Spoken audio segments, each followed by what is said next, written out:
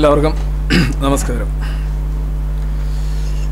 ആദ്യമായി ഇവിടെ ഇങ്ങനെ ഒരു വിഷയം അവതരിപ്പിക്കാനായി അവസരം തന്ന കാലടി യൂണിവേഴ്സിറ്റി സംസ്കൃതം സാഹിത്യം വിഭാഗം ഡിപ്പാർട്ട്മെൻറ്റിനോട് എൻ്റെ മേധാവി ഡോക്ടർ ധർമ്മരാജ് ആടാറ്റ്, അതോടൊപ്പം എന്നെ ശ്രവിക്കാനായി ഇവിടെ എത്തിയ അധ്യാപകർ, വിദ്യാർത്ഥികൾ, എല്ലാവർക്കും നമസ്കാരം. ഓക്കെ, നമ്മളെ സബ്ജക്റ്റിൻ്റെ പേര് സൂപ്പർ സൊസൈറ്റി എന്നാണ്. എന്താണ് സൂപ്പർ സൊസൈറ്റി? രണ്ട് തരം ആൾക്കാരുണ്ട്. വളരെ സൂപ്പറായിട്ടുള്ള ആൾക്കാരുണ്ട്, മറ്റേത് വളരെ ഓർഡിനറി ആയിട്ടുള്ള ആൾക്കാരുണ്ട്. ഞാൻ വളരെ ഓർഡിനറി ആയിട്ടുള്ള ഒരു വ്യക്തിയാണ്. സൂപ്പർ എന്ന് പറയുമ്പോൾ നമുക്ക് കാണാൻ കഴിയാത്ത, കേൾക്കാൻ കഴിയാത്ത, അറിയാൻ കഴിയാത്ത കാര്യങ്ങൾ വളരെ നിസ്സാരമായി മനസ്സിലാക്കുകയും അതനുസരിച്ച് ജീവിക്കുകയും ചെയ്യുന്ന അപൂർവ ജനസിൽപ്പെട്ട എങ്കിലും വളരെ ധാരാളമായിട്ടുള്ള മനുഷ്യരെയാണ് നമ്മൾ സൂപ്പർ മനുഷ്യർ എന്ന് പറയുന്നത്. നമുക്കിപ്പോൾ ഉദാഹരണമായിട്ട് ഈ മുറിയിലൊരു ആനയില്ല എന്ന് പറയുകയാണെങ്കിൽ, നമ്മുടെ കാവുമ്പായി മാഷ് പറഞ്ഞൊരു കാര്യത്തിൽ വെച്ച് തന്നെ തുടങ്ങാം. ഈ മുറിയിൽ എങ്ങനെയാണ് ഒരു ആനയില്ല എന്ന് പറയുക? ഞാൻ കയറി പറഞ്ഞോളൂ ആനയില്ലെന്ന് പറയാം, because I am N ordinary person. അപ്പോൾ ചോദിക്കും ആനയില്ല എന്നുള്ളതിന് എന്താണ് തെളിവ്? എൻ്റെ കയ്യിൽ തെളിവൊന്നുമില്ല. ആനയില്ല എന്നുള്ളതിന് എന്ത് തെളിവാണ് കൊണ്ടുവരിക? അപ്പോൾ നമ്മൾ പൊതുവിൽ പറയും ആനയെ കാണാനോ കേൾക്കാനോ സ്പർശിക്കാനോ അറിയാനോ ഈവൻ ഗണിതപരമായി പോലും തെളിയിക്കാൻ കഴിയുന്നില്ല എന്ന് പറയുമ്പോൾ അവർ പറയും ഈ ആനയൊക്കെ കാണാൻ കഴിയാത്ത ആനയാണ്, കേൾക്കാൻ കഴിയാത്ത ആനയാണ്, സ്പർശിക്കാൻ കഴിയാത്ത ആനയാണ്, സാമാന്യ യുക്തിക്ക് അപ്പുറമുള്ള ആനയാണ്, ക്വാണ്ടം ക്ഷേത്രത്തിൽ നിന്ന് വരുന്ന ആനയാണ്. അങ്ങനെ വളരെ അനന്ത സാധ്യതയുള്ള ഒരു ആനയാണ് ഇവിടെ ഉള്ളത്. അതില്ല എന്ന് നിങ്ങൾക്ക് പറയാൻ സാധിക്കില്ല. അപ്പോൾ ഒരു കാര്യം തെളിയിക്കാൻ കഴിയില്ല എന്നുള്ളത് കൊണ്ട് അതില്ല എന്ന് പറയാൻ കഴിയില്ല എന്ന് പറയുകയാണെങ്കിൽ, അപ്പോൾ ഞാൻ പറഞ്ഞു വന്ന ഇതാണ്, ഒരു കാര്യം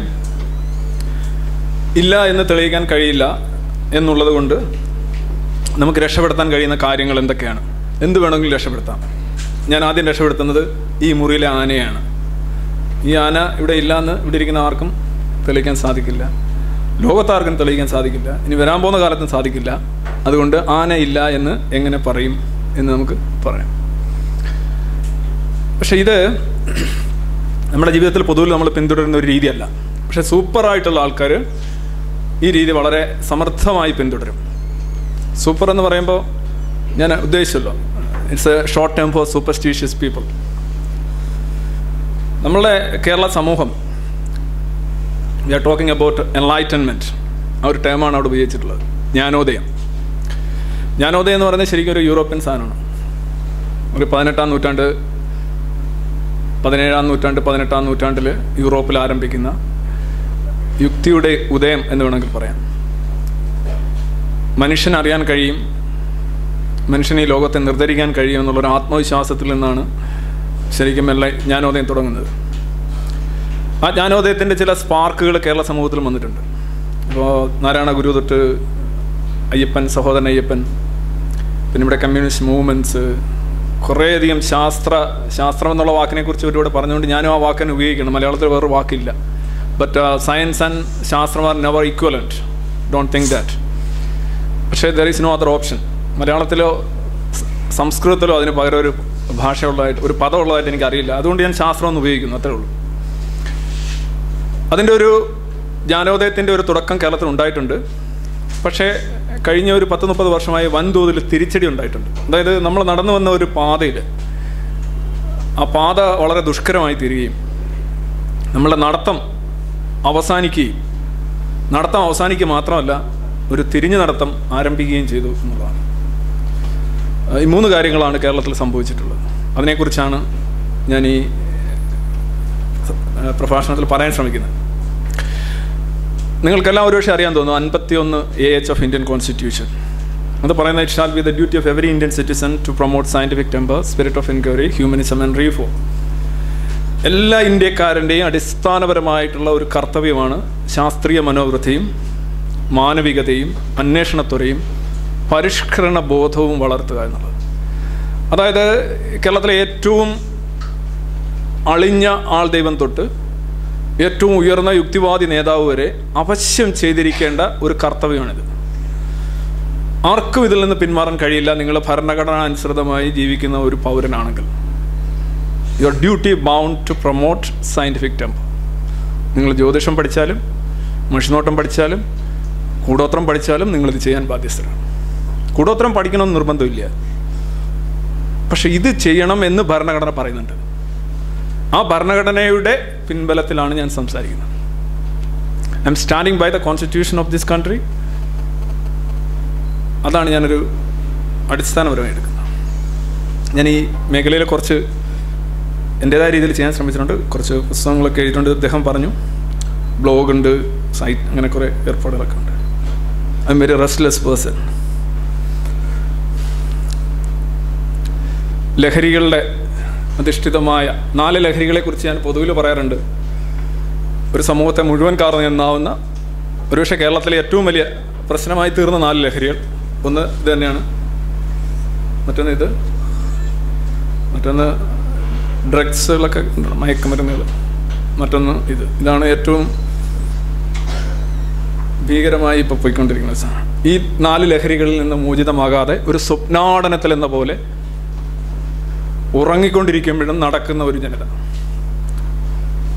സ്വപ്നാടനത്തിൽ ഒരു ജനത എന്ന് പറയുന്ന ഒരു എസ്സേ നമ്മുടെ ശാസ്ത്രഗതിയിൽ വന്നിട്ടുണ്ട്. സ്വപ്നം കണ്ടൊക്കെ ഓരോരുത്തർ ഇറങ്ങി നടക്കില്ല. ഈ ജനത മുഴുവൻ ഇങ്ങനെ സ്വപ്നം കണ്ടുകൊണ്ട് ഇങ്ങനെ നടക്കുകയാണ്. സൂപ്പർ മനുഷ്യർ. സാധാരണക്കാർക്ക് അന്യമായ കാര്യങ്ങളൊക്കെ വളരെ നിസ്സാരമായി കാണാനും യുക്തി അതീതമായ കാര്യങ്ങൾ. സാധാരണ പഞ്ചേന്ദ്രിയങ്ങളെക്കുറിച്ചൊക്കെ പഴയ ആൾക്കാർ പറഞ്ഞിട്ടുണ്ട്. 5 ഇന്ദ്രിയങ്ങൾ എന്നുള്ള സങ്കല്പം തന്നെ വളരെ അൺസയൻറ്റിഫിക്കാണ്. പക്ഷെ അന്നത്തെ ആൾക്കാർ അവരുടെ നിരീക്ഷണത്തിൽ നിന്ന് അവർ 5 ഇന്ദ്രിയങ്ങൾ, നാക്കും മൂക്കും ഒക്കെ വെച്ച് 5 ഇന്ദ്രിയങ്ങൾ പറഞ്ഞു. പക്ഷേ ഇന്നത്തെ ശാസ്ത്രം 20-ൽ പരം ഇന്ദ്രിയങ്ങളെക്കുറിച്ചാണ് പറയുന്നത്. ഫോർ എക്സാമ്പിൾ, നിങ്ങൾ എങ്ങനെയാണ് വിശപ്പറിയുന്നത്? മൂക്കിലൂടെയാണോ, നാക്കിലൂടെയാണോ, കണ്ണിലൂടെയാണോ? അല്ല. എങ്ങനെയാണ് വേദന അറിയുന്നത്? എങ്ങനെയാണ് നിങ്ങളുടെ ശരീര ഊഷ്മാവ്? നിങ്ങളൊരു ഹോട്ട് ബ്ലഡഡ് ആയിട്ടുള്ള ആനിമലാണ്, എങ്ങനെയാണ് നിയന്ത്രിക്കുന്നത്? ഇതെല്ലാം ശരീരത്തിലേക്ക് അല്ലെങ്കിൽ നിങ്ങളുടെ മസ്തിഷ്കത്തിലേക്ക് എത്തിക്കുന്ന വിവരവീഥികൾ. അതാണ് ഇന്ദ്രിയങ്ങളെങ്കിൽ നിങ്ങൾക്ക് 20-ലധികം ഇന്ദ്രിയങ്ങൾ ഇതിനകം ശാസ്ത്രം വളരെ കൃത്യമായി ഐഡൻറ്റിഫൈ ചെയ്തിട്ടുണ്ട്. ആ ഇന്ദ്രിയങ്ങളിൽ ചിലത് ബാഹ്യലോകത്തേക്ക് തുറന്നിരിക്കുമ്പോൾ ചിലത് നിങ്ങൾക്കുള്ളിലേക്കാണ് തുറന്നിരിക്കുന്നത്. ഇപ്പോൾ പഞ്ചേന്ദ്രിയങ്ങൾ എന്നുള്ള സങ്കല്പമൊക്കെ വളരെ പഴഞ്ചനാണ്. അത് പോട്ടെ. പക്ഷേ ഈ പഞ്ചേന്ദ്രിയങ്ങൾക്കുപരിയായി കാണാൻ കഴിയുന്നവരെയാണ് നമ്മൾ സൂപ്പർ മനുഷ്യർ എന്ന് ഞാൻ പറയുന്നത്. ഇപ്പം ജ്ഞാനോദയത്തെക്കുറിച്ച് ഞാൻ വളരെ പെട്ടെന്ന് കുറേ സ്ലൈഡിലൂടെ കടന്നു പോകാം. 17-18 നൂറ്റാണ്ടിലായിരുന്നു. അതിൻ്റെ സപ്രേ ഓടെ എന്നുള്ളതാണ് ജ്ഞാനോദയത്തിൻ്റെ അടിസ്ഥാന തത്വം. ജ്ഞാനോദയം എന്നൊക്കെ പറയുമ്പോൾ പലരും ഈ ജ്ഞാനോദയം എന്ന് പറഞ്ഞൊരു പുസ്തകം എഴുതി വെക്കാന്നുണ്ട് എല്ലാവരും വന്ന് വാങ്ങിക്കും. ഈ സൂപ്പർ മനുഷ്യരൊക്കെ വായിക്കും. അവർ വിചാരിക്കും ജ്ഞാനോദയം എന്ന് പറയുമ്പോൾ ഏതോ മെഡിറ്റേഷൻ, ശ്വാസം പിടുത്തം, അങ്ങനെയുള്ള സാഹസിക കൃത്യങ്ങളൊക്കെ ആണെന്ന് കരുതി ആളുകൾ വാങ്ങിച്ചുകൊണ്ട് പോകാറുണ്ട്. നിങ്ങൾ ജ്ഞാനോദയത്തിൻ്റെ ആളാണോ എന്നൊക്കെ എന്നോട് ഓരോരുത്തർ ചോദിച്ചിട്ടുണ്ട്. ഞാൻ പറഞ്ഞാണ്, ഞാനും അത് തന്നെ. പക്ഷെ ആളിനെ കണ്ടു കഴിഞ്ഞാൽ ഒരു സൂപ്പർ മനുഷ്യനാണ്, സൂപ്പർമാൻ എന്ന് വേണമെങ്കിൽ പറയാം. അപ്പോൾ പുള്ളി തെറ്റിദ്ധരിച്ചിരിക്കുന്ന ജ്ഞാനോദയം എന്ന് പറയുന്നത് ഈ ജ്ഞാനത്തെക്കുറിച്ചൊരു സങ്കല്പം ഉണ്ടായിരുന്നു പഴയ കാലഘട്ടങ്ങളിൽ. അതായത് ജ്ഞാനം പുസ്തകങ്ങളിൽ നിന്ന് കിട്ടുന്നതല്ല, ചോദിച്ചറിയുന്നതല്ല, കണ്ടറിയുന്നതല്ല, നിരീക്ഷിച്ചറിയുന്നതല്ല, പരീക്ഷിച്ചറിയുന്നതല്ല. ജ്ഞാനം എന്ന് പറയുന്നത് മുകളിൽ നിന്ന് വന്ന് കയറുന്ന ഒരു സാധനമാണ്. വെളിപാടെന്ന് പറയുന്നത്, തിരിച്ചറിവെന്ന് പറയുന്നത്, ധ്യാനത്തിൻ്റെ അഗാധ തലങ്ങളിൽ നിങ്ങൾക്കുണ്ടാകുന്ന വിഭ്രമാത്മകമായ ആന്തോളനങ്ങളാണ് യഥാർത്ഥ ജ്ഞാനമെന്നും ബാക്കി ജ്ഞാനങ്ങളെല്ലാം താഴ്ന്ന ജ്ഞാനങ്ങളാണ് എന്നുള്ള ഒരു സങ്കല്പമാണ് പല സമൂഹങ്ങളിലും ഉള്ളത്. അപ്പം യഥാർത്ഥ ജ്ഞാനം എന്ത്? നിങ്ങൾക്ക് പെട്ടെന്ന് നോക്കുമ്പോൾ കാണുന്നത് ഇത്രയും ആളുകൾ ഇവിടെ ഇരിക്കുന്നതായിട്ടാണ്. വേറൊരാൾക്ക് തോന്നുന്നത് ഇത്രയും ആത്മാക്കൾ ഇവിടെ ഇരിക്കുന്നതായിട്ട് തോന്നിക്കഴിഞ്ഞാൽ അതാണ് യഥാർത്ഥ ജ്ഞാനം. എനിക്ക് തോന്നുന്നത് പരിമിതമായിട്ടുള്ള താഴ്ന്ന ജ്ഞാനമാണ് എന്നുള്ളൊരു സങ്കല്പം. ഇതാണ് അതാണ് ഈ ജ്ഞാനോദയം എന്നൊക്കെ പറയുമ്പോൾ ആളുകൾ എന്തോ സാധനമായിട്ട് വരിക. സപ്രേ ഓടെ means dare to B vice. ചിന്തിക്കാൻ ധൈര്യപ്പെടുക. ഇതാണോ വലിയ പാട്? ഞങ്ങൾ എന്തെല്ലാം കാര്യങ്ങൾ ചിന്തിക്കുന്നു, ഇപ്പം തന്നെ എന്തെല്ലാം ചിന്തിക്കുന്നു. നിങ്ങളെന്തോ പറയുന്നത്, ഞങ്ങൾ വേറെ എന്തോ ചിന്തിക്കുന്നു. അതല്ല ചിന്തിക്കാൻ ധൈര്യപ്പെടുക എന്ന് പറയുമ്പോൾ. ചിന്ത എന്ന് പറയുന്നത് വളരെ സാഹസികമായൊരു പ്രവൃത്തിയാണ്. നിങ്ങൾക്ക് വേണ്ടി ചിന്തിക്കുകയാണെങ്കിൽ മറ്റുള്ളവർ വെച്ച് തരുന്ന സാധനം വെട്ടി വിഴുങ്ങുന്നത് അവിടെ ചിന്തയില്ല എന്നുള്ളതാണ്. വിശ്വാസം എന്ന് പറയുമ്പോൾ അദ്ദേഹം പറയേണ്ട വിശ്വാസം ഇറ്റ്സ് ആക്ച്വലി ബ്രെയിൻ ഡെത്ത്. മസ്തിഷ്ക മരണമാണത്. മസ്തിഷ്കം പൂർണ്ണമായിട്ടും മരിക്കാത്തതുകൊണ്ട്, ഇപ്പോൾ ഉദാഹരണമായിട്ട് ഒരാൾ ഇപ്പോൾ ചരടിനെ കുറിച്ച് പറഞ്ഞു. ചരട് കെട്ടി നടക്കുന്ന ഒരാൾ, അയാൾക്കൊന്നും സംഭവിക്കാൻ പോകുന്നില്ല. അയാൾ ശരീരത്തിൽ ഇപ്പോൾ ചരടല്ല, ഇപ്പോൾ ഞങ്ങൾ മൂക്കേറെന്നാണ് പറയുക. ചരടൊക്കെ മാറി, ചരടൊന്നും കിട്ടിയിട്ട് അതിൻ്റെതായ ഒരു ഇത് കിട്ടാത്തതുകൊണ്ട് ദേ ആർ ഈ മദ്യം പോലെയാണ്. എല്ലാ ലഹരി വസ്തുക്കളും അതിൻ്റെ ഉപഭോക്താവിനെ തൃപ്തിപ്പെടുത്തും. ആദ്യം കുറച്ച് കഴിക്കും, ആദ്യം ചിലപ്പോൾ എടുത്തുനിന്ന് ഇത്രയേ ഉണ്ടാവുള്ളൂ. പിന്നെ ചെറിയ ഗ്ലാസ്സുകളിലേക്കും കപ്പുകളിലേക്കും ചരുവങ്ങളിലേക്കും അണ്ടാവുകളിലേക്കും മാറും. ഉഭയജീവികളായിട്ട് മാറും. കരജീവിയായിട്ട് ആദ്യം തുടങ്ങിയിട്ട് ഉഭയജീവികളായിട്ട് മാറുന്ന ആൾക്കാരുണ്ട്, കരയിലും വെള്ളത്തിലുമായിട്ട്. ഇതിൻ്റെ എല്ലാ ഉദ്ദേശം എന്ന് പറഞ്ഞു കഴിഞ്ഞാൽ ഈ കൂടുതൽ അളവിൽ വേണ്ടി വരുന്നു എന്നുള്ള, എല്ലാ ലഹരി വസ്തുക്കളും നമ്മളെ സംതൃപ്തരാക്കുന്നു എന്ന് മാത്രമല്ല, അതിൻ്റെ കൂടുതൽ അളവിലുള്ള ഉപഭോഗം ഉറപ്പുവരുത്തപ്പെടുന്നുണ്ട്. ആദ്യം ചെറിയ ചരടുകളും നേർത്ത ചരടുകളും കെട്ടിയിട്ട് മൂക്കുകയറുകളിലേക്ക് ആളുകൾ പോകുന്നു. അവരുടെ ആ പോകലിനെ മൂക്കുകയറിടാൻ നമുക്ക് സാധിക്കുന്നില്ല. അതാണ് വേറൊരു കാര്യം. അവിടെയാണ് ഡെയർ ടു ബി വൈസ്, വിവേകിയാകാൻ ധൈര്യപ്പെടുക, ചിന്തിക്കാൻ ധൈര്യപ്പെടുക എന്നാദ്യമായി ഒരു ചിന്താപരമായിട്ടുള്ള വ്യതിയാനം യൂറോപ്പിലുണ്ടായതാണ് ജ്ഞാനോദയം എന്ന് പറയുന്ന പ്രസ്ഥാനം. അത് ഒരാളുണ്ടാക്കിയ ഒരു ഇൻസ്റ്റിറ്റ്യൂഷനോ സ്ഥാപിച്ചൊരു സർവകലാശാലയല്ല. ഒരുപിടി ആൾക്കാർ വിഭിന്ന കോണുകളിൽ നിന്ന് മനുഷ്യന് വേണ്ടി ഒരു യുക്തിബോധം, അന്വേഷണത്തര ഇതിനൊക്കെ വേണ്ടി ശബ്ദിച്ചതിൻ്റെ ഫലമായിട്ട് ഉണ്ടായ ഒരു പ്രകടമായ ഒരു ചിന്താധാരയാണ് ജ്ഞാനോദയം. അതിൻ്റെ അലയൊലികളാണ് ലോകമെമ്പാടും ഉണ്ടായിട്ടുള്ളത്. അവിടെയാണ് സയൻസ് മുന്നിൽ വരുന്നത്. മനുഷ്യൻ മേളിൽ വരികയും മതം താഴെ പോവുകയും ചെയ്യുന്ന ഒരവസ്ഥയാണ്. അത് അതിൻ്റെ ടോട്ടാലിറ്റിയിൽ ഉൾക്കൊള്ളാൻ ശ്രമിക്കുമ്പോഴാണ് നമ്മളത് കൂടുതൽ മനസ്സിലാക്കുന്നത്. ഒരുപാട് ആൾക്കാരുണ്ട്, വോൾട്ടയറെ പോലെയുള്ള ആൾക്കാർ, Spinoza, John Lockie, Isaac Newton, Principia Mathematica, ഒരുപാട് റൈറ്റേഴ്സ്, സാഹിത്യകാരന്മാർ, ചിന്തകന്മാർ, ഇവരുടെ എല്ലാം ഒരു കളക്റ്റീവ് എഫേർട്ടായിട്ടാണ് ഒരു ഉയർത്തെഴുന്നേൽപ്പ് യൂറോപ്പിലുണ്ടാകുന്നത്. അത് യൂറോപ്പിൽ അത്രമാത്രം മതാധിഷ്ഠിതമായിരുന്നു. ആളുകളെ പ്രേതബാധ വന്നു എന്ന് പറഞ്ഞ് കത്തിച്ചു കളഞ്ഞുകൊണ്ടിരുന്ന കാലഘട്ടം. ജോൺ എഫ് ആർക്കിൻ്റെയൊക്കെ കഥ നിങ്ങൾക്കറിയാം ഒരു പക്ഷേ. ഇന്നിപ്പോൾ ഒരു ഗൾഫ് രാജ്യങ്ങളിൽ ഒരാളെ കൊല്ലണമെങ്കിൽ വളരെ എളുപ്പമാണ്. പ്രവാചകനെ നിന്ദിച്ചുവെന്നോ ഖുറാൻ കത്തിച്ചുവെന്നോ പറഞ്ഞു കഴിഞ്ഞാൽ നിങ്ങൾക്ക് ഒരാളുടെ ജീവൻ എടുക്കാൻ കഴിയുന്ന അവസ്ഥ. ഇതേ അവസ്ഥ തന്നെയായിരുന്നു യൂറോപ്പിലെ ക്രിസ്ത്യാനിറ്റിയിൽ ഉണ്ടായിരുന്നത് ഒരു 3-4 നൂറ്റാണ്ടിന് മുന്നേ. നിങ്ങൾക്ക് പ്രേതം നിങ്ങളെ ആവേശിച്ചിരിക്കുന്നു, സാത്താൻ ആവേശിച്ചിരിക്കൂ എന്ന് പറഞ്ഞു കഴിഞ്ഞാൽ നിങ്ങളെ ഒരു കുറ്റിയിൽ കെട്ടിയിട്ടിട്ട് നിങ്ങൾക്ക് ചുറ്റും കരിയിലൊക്കെ കൂട്ടി കത്തിച്ച് നിങ്ങളെ കളയാവുന്നതാണ് എന്നുള്ള അവസ്ഥ. അവിടെ പിന്നെ കോടതിയുടെയോ ഒന്നും ആവശ്യമില്ല. അവിടെ നിന്നാണെന്ന് യൂറോപ്പിലേക്കൊരു തിരിച്ചറിവ് വരുന്നത്. ഇന്ത്യയിൽ അതിൻ്റെ അലയൊലികളുണ്ടായ കാവുംബായി സാർ തന്നെ പറഞ്ഞ നെഹ്റുവിനെ പോലെ ഒരു പ്രധാനമന്ത്രി ഇന്ത്യ അർഹിക്കുന്നു എന്നുള്ളൊരു ചോദ്യമാണ് ഇപ്പോൾ പലരും ചോദിക്കുന്നത്. Do India or Indians really deserve A prime minister like Nehru? പിന്നെ നമ്മളെ പ്രധാനമന്ത്രിമാരുകൾ, പിന്നെ കണ്ട പ്രധാനമന്ത്രിമാരുകൾ ഒക്കെ നമ്മൾ നോക്കുമ്പോൾ നെഹ്റുവിനെ പോലെ ഒരു മനുഷ്യൻ അത്ഭുതമാണ് എന്ന് പറയേണ്ടി വരും. ഗാന്ധിജി ഒരിക്കലും ഒരു അത്ഭുതമല്ല. ഗാന്ധിജിയിൽ ഇന്ത്യയിലെ സഹജമായിട്ടുള്ള എല്ലാ ഗുണങ്ങളും എല്ലാ ജീർണതകളും ഉണ്ടായിരുന്ന ഒരു മനുഷ്യനാണ്. ഇന്ത്യ ശരിക്ക് സിംബോളിക്കായിട്ട് റെപ്രസെൻ്റ് ചെയ്യാൻ ഒരു മനുഷ്യനെ എടുത്ത് വെക്കാമെന്നുണ്ടെങ്കിൽ അത് ഗാന്ധിജിയാണ്. ഗാന്ധിജിയെ പഠിക്കുന്നവർക്ക് ബോധ്യപ്പെടും യഥാർത്ഥത്തിൽ ആ നൂറ്റാണ്ടിൽ എന്തായിരുന്നു. He's actually A specimen of Indian culture and civilisation. എല്ലാം ഉണ്ട്. പക്ഷെ നെഹ്റു നെഹ്റു ഒരു അത്ഭുതമെന്നേ ഞാൻ വിളിക്കുള്ളൂ. പക്ഷെ ആ നെഹ്റുവിൻ്റെ ഒരു തുടക്കം 16 വർഷം അദ്ദേഹം പ്രധാനമന്ത്രിയായിട്ടിരുന്നു. അദ്ദേഹത്തിൻ്റെ രാഷ്ട്രീയത്തെക്കുറിച്ചുള്ള കാര്യമല്ല ഞാൻ പറയാം. The way he represented himself as A ruler, amazing. Ambedkar, അതുപോലെ തന്നെ ഇ.വി. രാമസ്വാമി, ഗോറ, പ്രേമാനന്ദ്, കുറേ ആൾക്കാരുണ്ട്. ഈ അടുത്തിടെ തന്നെ നിങ്ങൾ ഒരു പക്ഷേ കേട്ടിട്ടുണ്ടാവും, ഡോക്ടർ അഭിജിത്ത് റോയ് എന്ന് പറയുന്ന മനുഷ്യൻ ഒരു ബ്ലോഗറായിരുന്നു, എത്തീസ്റ്റ് ബ്ലോഗറായിരുന്നു. ഇറ്റ്സ് ഓൾസോ കുറേ പുസ്തകങ്ങൾ എഴുതിയിട്ടുണ്ട്. ഇസ്ലാമിക രാഷ്ട്രീയത്തെക്കുറിച്ചും മതത്തെക്കുറിച്ചും അദ്ദേഹം ഒരു പുസ്തകം എഴുതി. അന്ന് തന്നെ അദ്ദേഹത്തിനെതിരെ ഭീഷണി വന്നു. അദ്ദേഹം ഈയിടെ ധാക്കയിൽ നടന്ന ഒരു ബുക്ക് ഫെസ്റ്റിവലിൽ പങ്കെടുത്തിട്ട് തിരിച്ചു പോകുമ്പോൾ അദ്ദേഹത്തെ തെരുവീതിയിലിട്ട് വെട്ടിക്കൊല്ലുകയാണ് ഉണ്ടായത്. അദ്ദേഹത്തിൻ്റെ ഭാര്യയും കൂടെ ഉണ്ടായിരുന്നു. ഇതേ കണക്കൊരു സംഭവം കഴിഞ്ഞ വർഷം ഇന്ത്യയിൽ നടന്നു. ഡോക്ടർ നരേന്ദ്ര ദബോൽക്കർ പ്രഭാത സവാരിക്കായി രാവിലെ അദ്ദേഹം നടന്നു പോകവേ ബൈക്കിൽ വന്ന് 2 പേര് വന്ന് വെടിവെച്ചു കൊല്ലുകയാണ്. കഴിഞ്ഞ മാസം ഉണ്ടായ ഒരാളാണ് ഗോവിന്ദ് പൻസാരെ എന്ന് പറയുന്ന ഒരു CPIയുടെ ഒരു നേതാവ്, ഒരു യുക്തിവാദി നേതാവ്. അദ്ദേഹത്തിൻ്റെ ഭാര്യയുമായിട്ട് നടന്നു പോകുമ്പോൾ വെടിവെച്ചു കൊല്ലുകയുണ്ടായിരുന്നു. ഈ വെടിവെച്ച് കൊല്ലലുകളിലും ഈ കൊലകളിലൊന്നും നിങ്ങളൊരുപക്ഷെ നമ്മുടെ സമൂഹം അത്ര അറിഞ്ഞിട്ടുണ്ടാവില്ല. ചെറിയൊരു തൊഴിലാളി സംഘടനയിൽ ഒരു കൊല്ലപ്പെട്ട് കഴിഞ്ഞാൽ കേരളം മുഴുവൻ ഹർത്താലാവുന്ന ഒരു കാലഘട്ടമാണിത്. അവിടെയാണ് ഒരുപക്ഷെ മനുഷ്യന് വേണ്ടി, സമൂഹത്തിന് വേണ്ടി ഇത്രയധികം ചിന്തിക്കുകയും ഇത്രയധികം നിലവിളിക്കുകയും ചെയ്ത മനുഷ്യർ വളരെ മൃഗീയമായി കൊലപ്പെട്ടപ്പോൾ ഒരുപക്ഷെ അറിയാൻ കഴിയാത്ത അവസ്ഥയിലേക്ക് നമ്മൾ പോകുന്നുണ്ട്.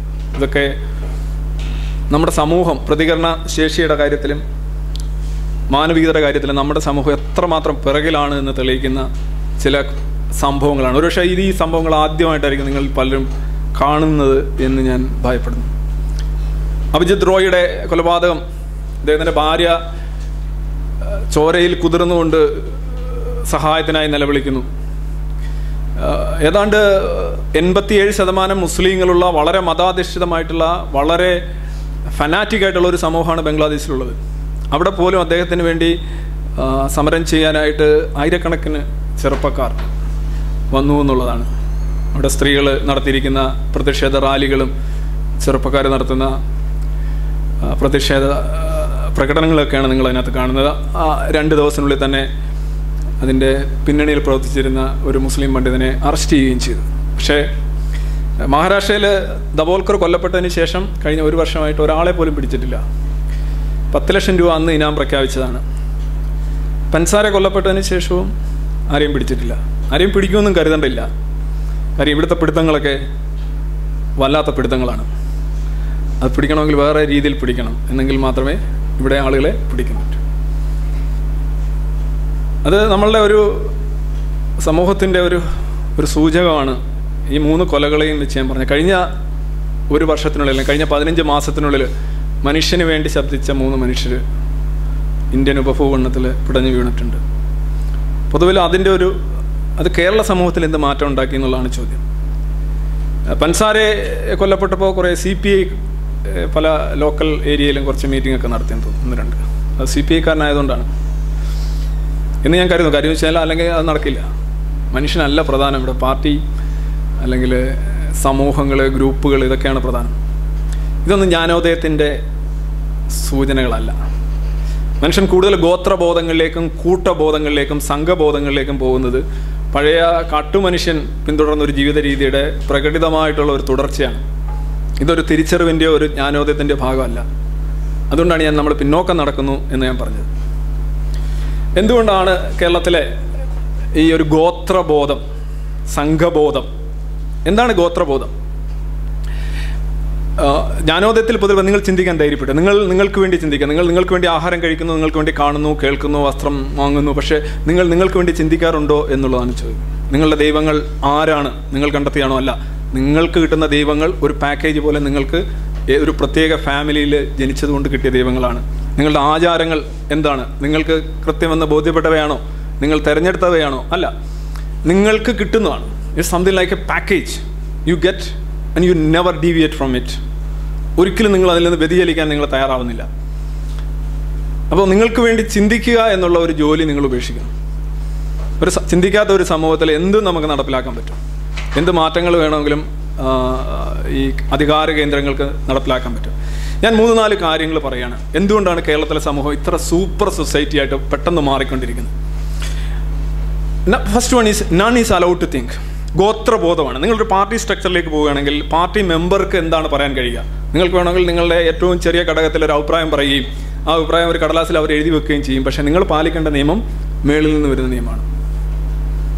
നിങ്ങൾ എത്ര വിജ്ഞാനിയായാലും, എത്ര വലിയ മാനവിക ബോധമുള്ളവനാണെങ്കിലും, എത്ര ആദർശശാലിയാണെങ്കിലും, നിങ്ങളൊരു കൂട്ടത്തിൽ ചേരുമ്പോൾ നിങ്ങൾക്ക് അവിടെ പ്രത്യേകിച്ചൊന്നും ചെയ്യാനില്ല. ഈ ജനാധിപത്യ പാർട്ടികളിൽ അവസാനം നമുക്ക് കാണാൻ കഴിയുന്ന ഒരു സാധനമാണ് ജനാധിപത്യം. നെയ്യപ്പത്തിലെ നെയ്യ് പോലെ, അല്ലെങ്കിൽ മുതലക്കുളത്തിലെ മുതലയും കുളവും പോലെയാണ് ജനാധിപത്യ പാർട്ടികളിൽ മിക്കപ്പോഴും ജനാധിപത്യം. ജനാധിപത്യം എന്ന് പറഞ്ഞാൽ ശരിക്കും ചിന്തിക്കാനുള്ളൊരു അവസരമാണ്. ഒരുപാട് പേര് കാര്യങ്ങൾ പറയുന്നു, അതിൽ ഏറ്റവും നല്ലത് തിരഞ്ഞെടുക്കുന്നു എന്നൊക്കെ പറയുമ്പോൾ അതിൻ്റെ യഥാർത്ഥത്തിൽ ജനാധിപത്യം എന്ന് പറയുന്നത് കഴിഞ്ഞാൽ ഒരു ജ്ഞാനോദയ പ്രവർത്തനം തന്നെയാണ്. പക്ഷെ നമ്മുടെ ജനാധിപത്യം എന്ന് പറയുന്നത് എല്ലാം മേളിൽ നിന്നൊരു തീരുമാനം എടുക്കുന്നു. ഒരു മാണി അല്ലെങ്കിൽ ഒരു മനുഷ്യനെ കേന്ദ്രീകരിച്ച്, ഒരു ഗോത്ര തലവനെ കേന്ദ്രീകരിച്ച് അയാൾ സാമ്പത്തികമായി നിയന്ത്രിക്കപ്പെടുന്ന ആട്ടിൻകൂട്ടങ്ങളായിട്ട് മനുഷ്യർ മാറുന്നുണ്ട്. അതാണ് nobody is allowed to think. സ്വതന്ത്ര ചിന്ത. നിങ്ങൾക്ക് വേണ്ടി ചിന്തിക്കുകയാണെങ്കിൽ നിങ്ങൾ തീർന്നു, നിങ്ങളുടെ വെടി തീർന്നു. ഒരു രാത്രി വൈകിട്ട് ഒരു സ്ത്രീക്ക് ഒറ്റയ്ക്ക് ഒരു തെരുവീതിയിലൂടെ നടക്കാൻ കഴിയില്ല എന്ന് പറയുന്നത് പോലെ കേരളത്തിൽ ഒരു മനുഷ്യനും സ്വതന്ത്രമായി ഏതെങ്കിലും ഒരു ഗ്രൂപ്പിൽ ചേരാതെ, ഒരു പാർട്ടിയിൽ ചേരാതെ, ഒരു മതസംഘടനയിൽ ചേരാതെ ഒറ്റയ്ക്ക് നിൽക്കാനോ ചിന്തിക്കാനോ കഴിയില്ല എന്നുള്ള അവസ്ഥയുണ്ട്. അത് നിങ്ങളൊരു ഒരു പക്ഷേ ഒരു ജോലി ചെന്ന് കഴിഞ്ഞാൽ അവിടെ ഒരു സംഘടന ഉണ്ടാവും. ആ സംഘടനയിൽ നിങ്ങൾ ചേർന്നില്ലെങ്കിൽ നിങ്ങൾ ക്യാൻറ്റീനിൽ ചെല്ലുമ്പോൾ അല്ലെങ്കിൽ നിങ്ങൾ ലൈബ്രറി ചെല്ലുമ്പോൾ തീക്ഷ്ണമായ നോട്ടങ്ങളും ഒറ്റപ്പെടുത്തലുകളും കുറ്റപ്പെടുത്തലുകളും നിങ്ങൾക്കെതിരെയുള്ള അപവാദങ്ങൾ, നിങ്ങളുടെ ഏറ്റവും മോശമായ ഘടകങ്ങൾ മേളിൽ വരും. അങ്ങനെയാണല്ലോ, നിങ്ങളെ സ്നേഹിക്കുന്ന ഒരാളെ സംബന്ധിച്ചോളം അയാൾ നിങ്ങളുടെ ഏറ്റവും നല്ല വശങ്ങളാണ് കൂടുതൽ കാണുക. നിങ്ങൾ ഇഷ്ടപ്പെടാത്ത ഒരാൾ നിങ്ങളുടെ എല്ലാ മോശം വശങ്ങളും ചിത്രീകരിക്കുകയും ശ്രദ്ധിക്കുകയും അതിന് കൂടുതൽ ഇത് കൊടുക്കുകയും ചെയ്യും.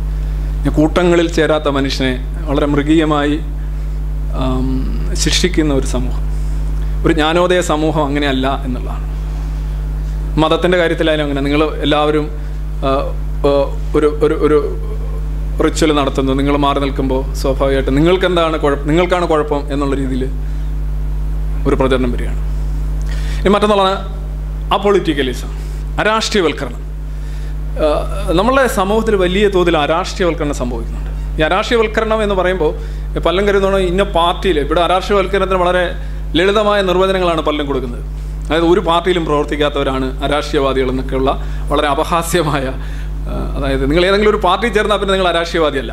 കേരള കോൺഗ്രസ് ബിയിലോ CPM-ലോ അല്ലെങ്കിൽ ജനതാദളിലോ ഒക്കെ ചേർന്ന് കഴിഞ്ഞാൽ നിങ്ങൾ വലിയ രാഷ്ട്രീയവാദിയാണ്.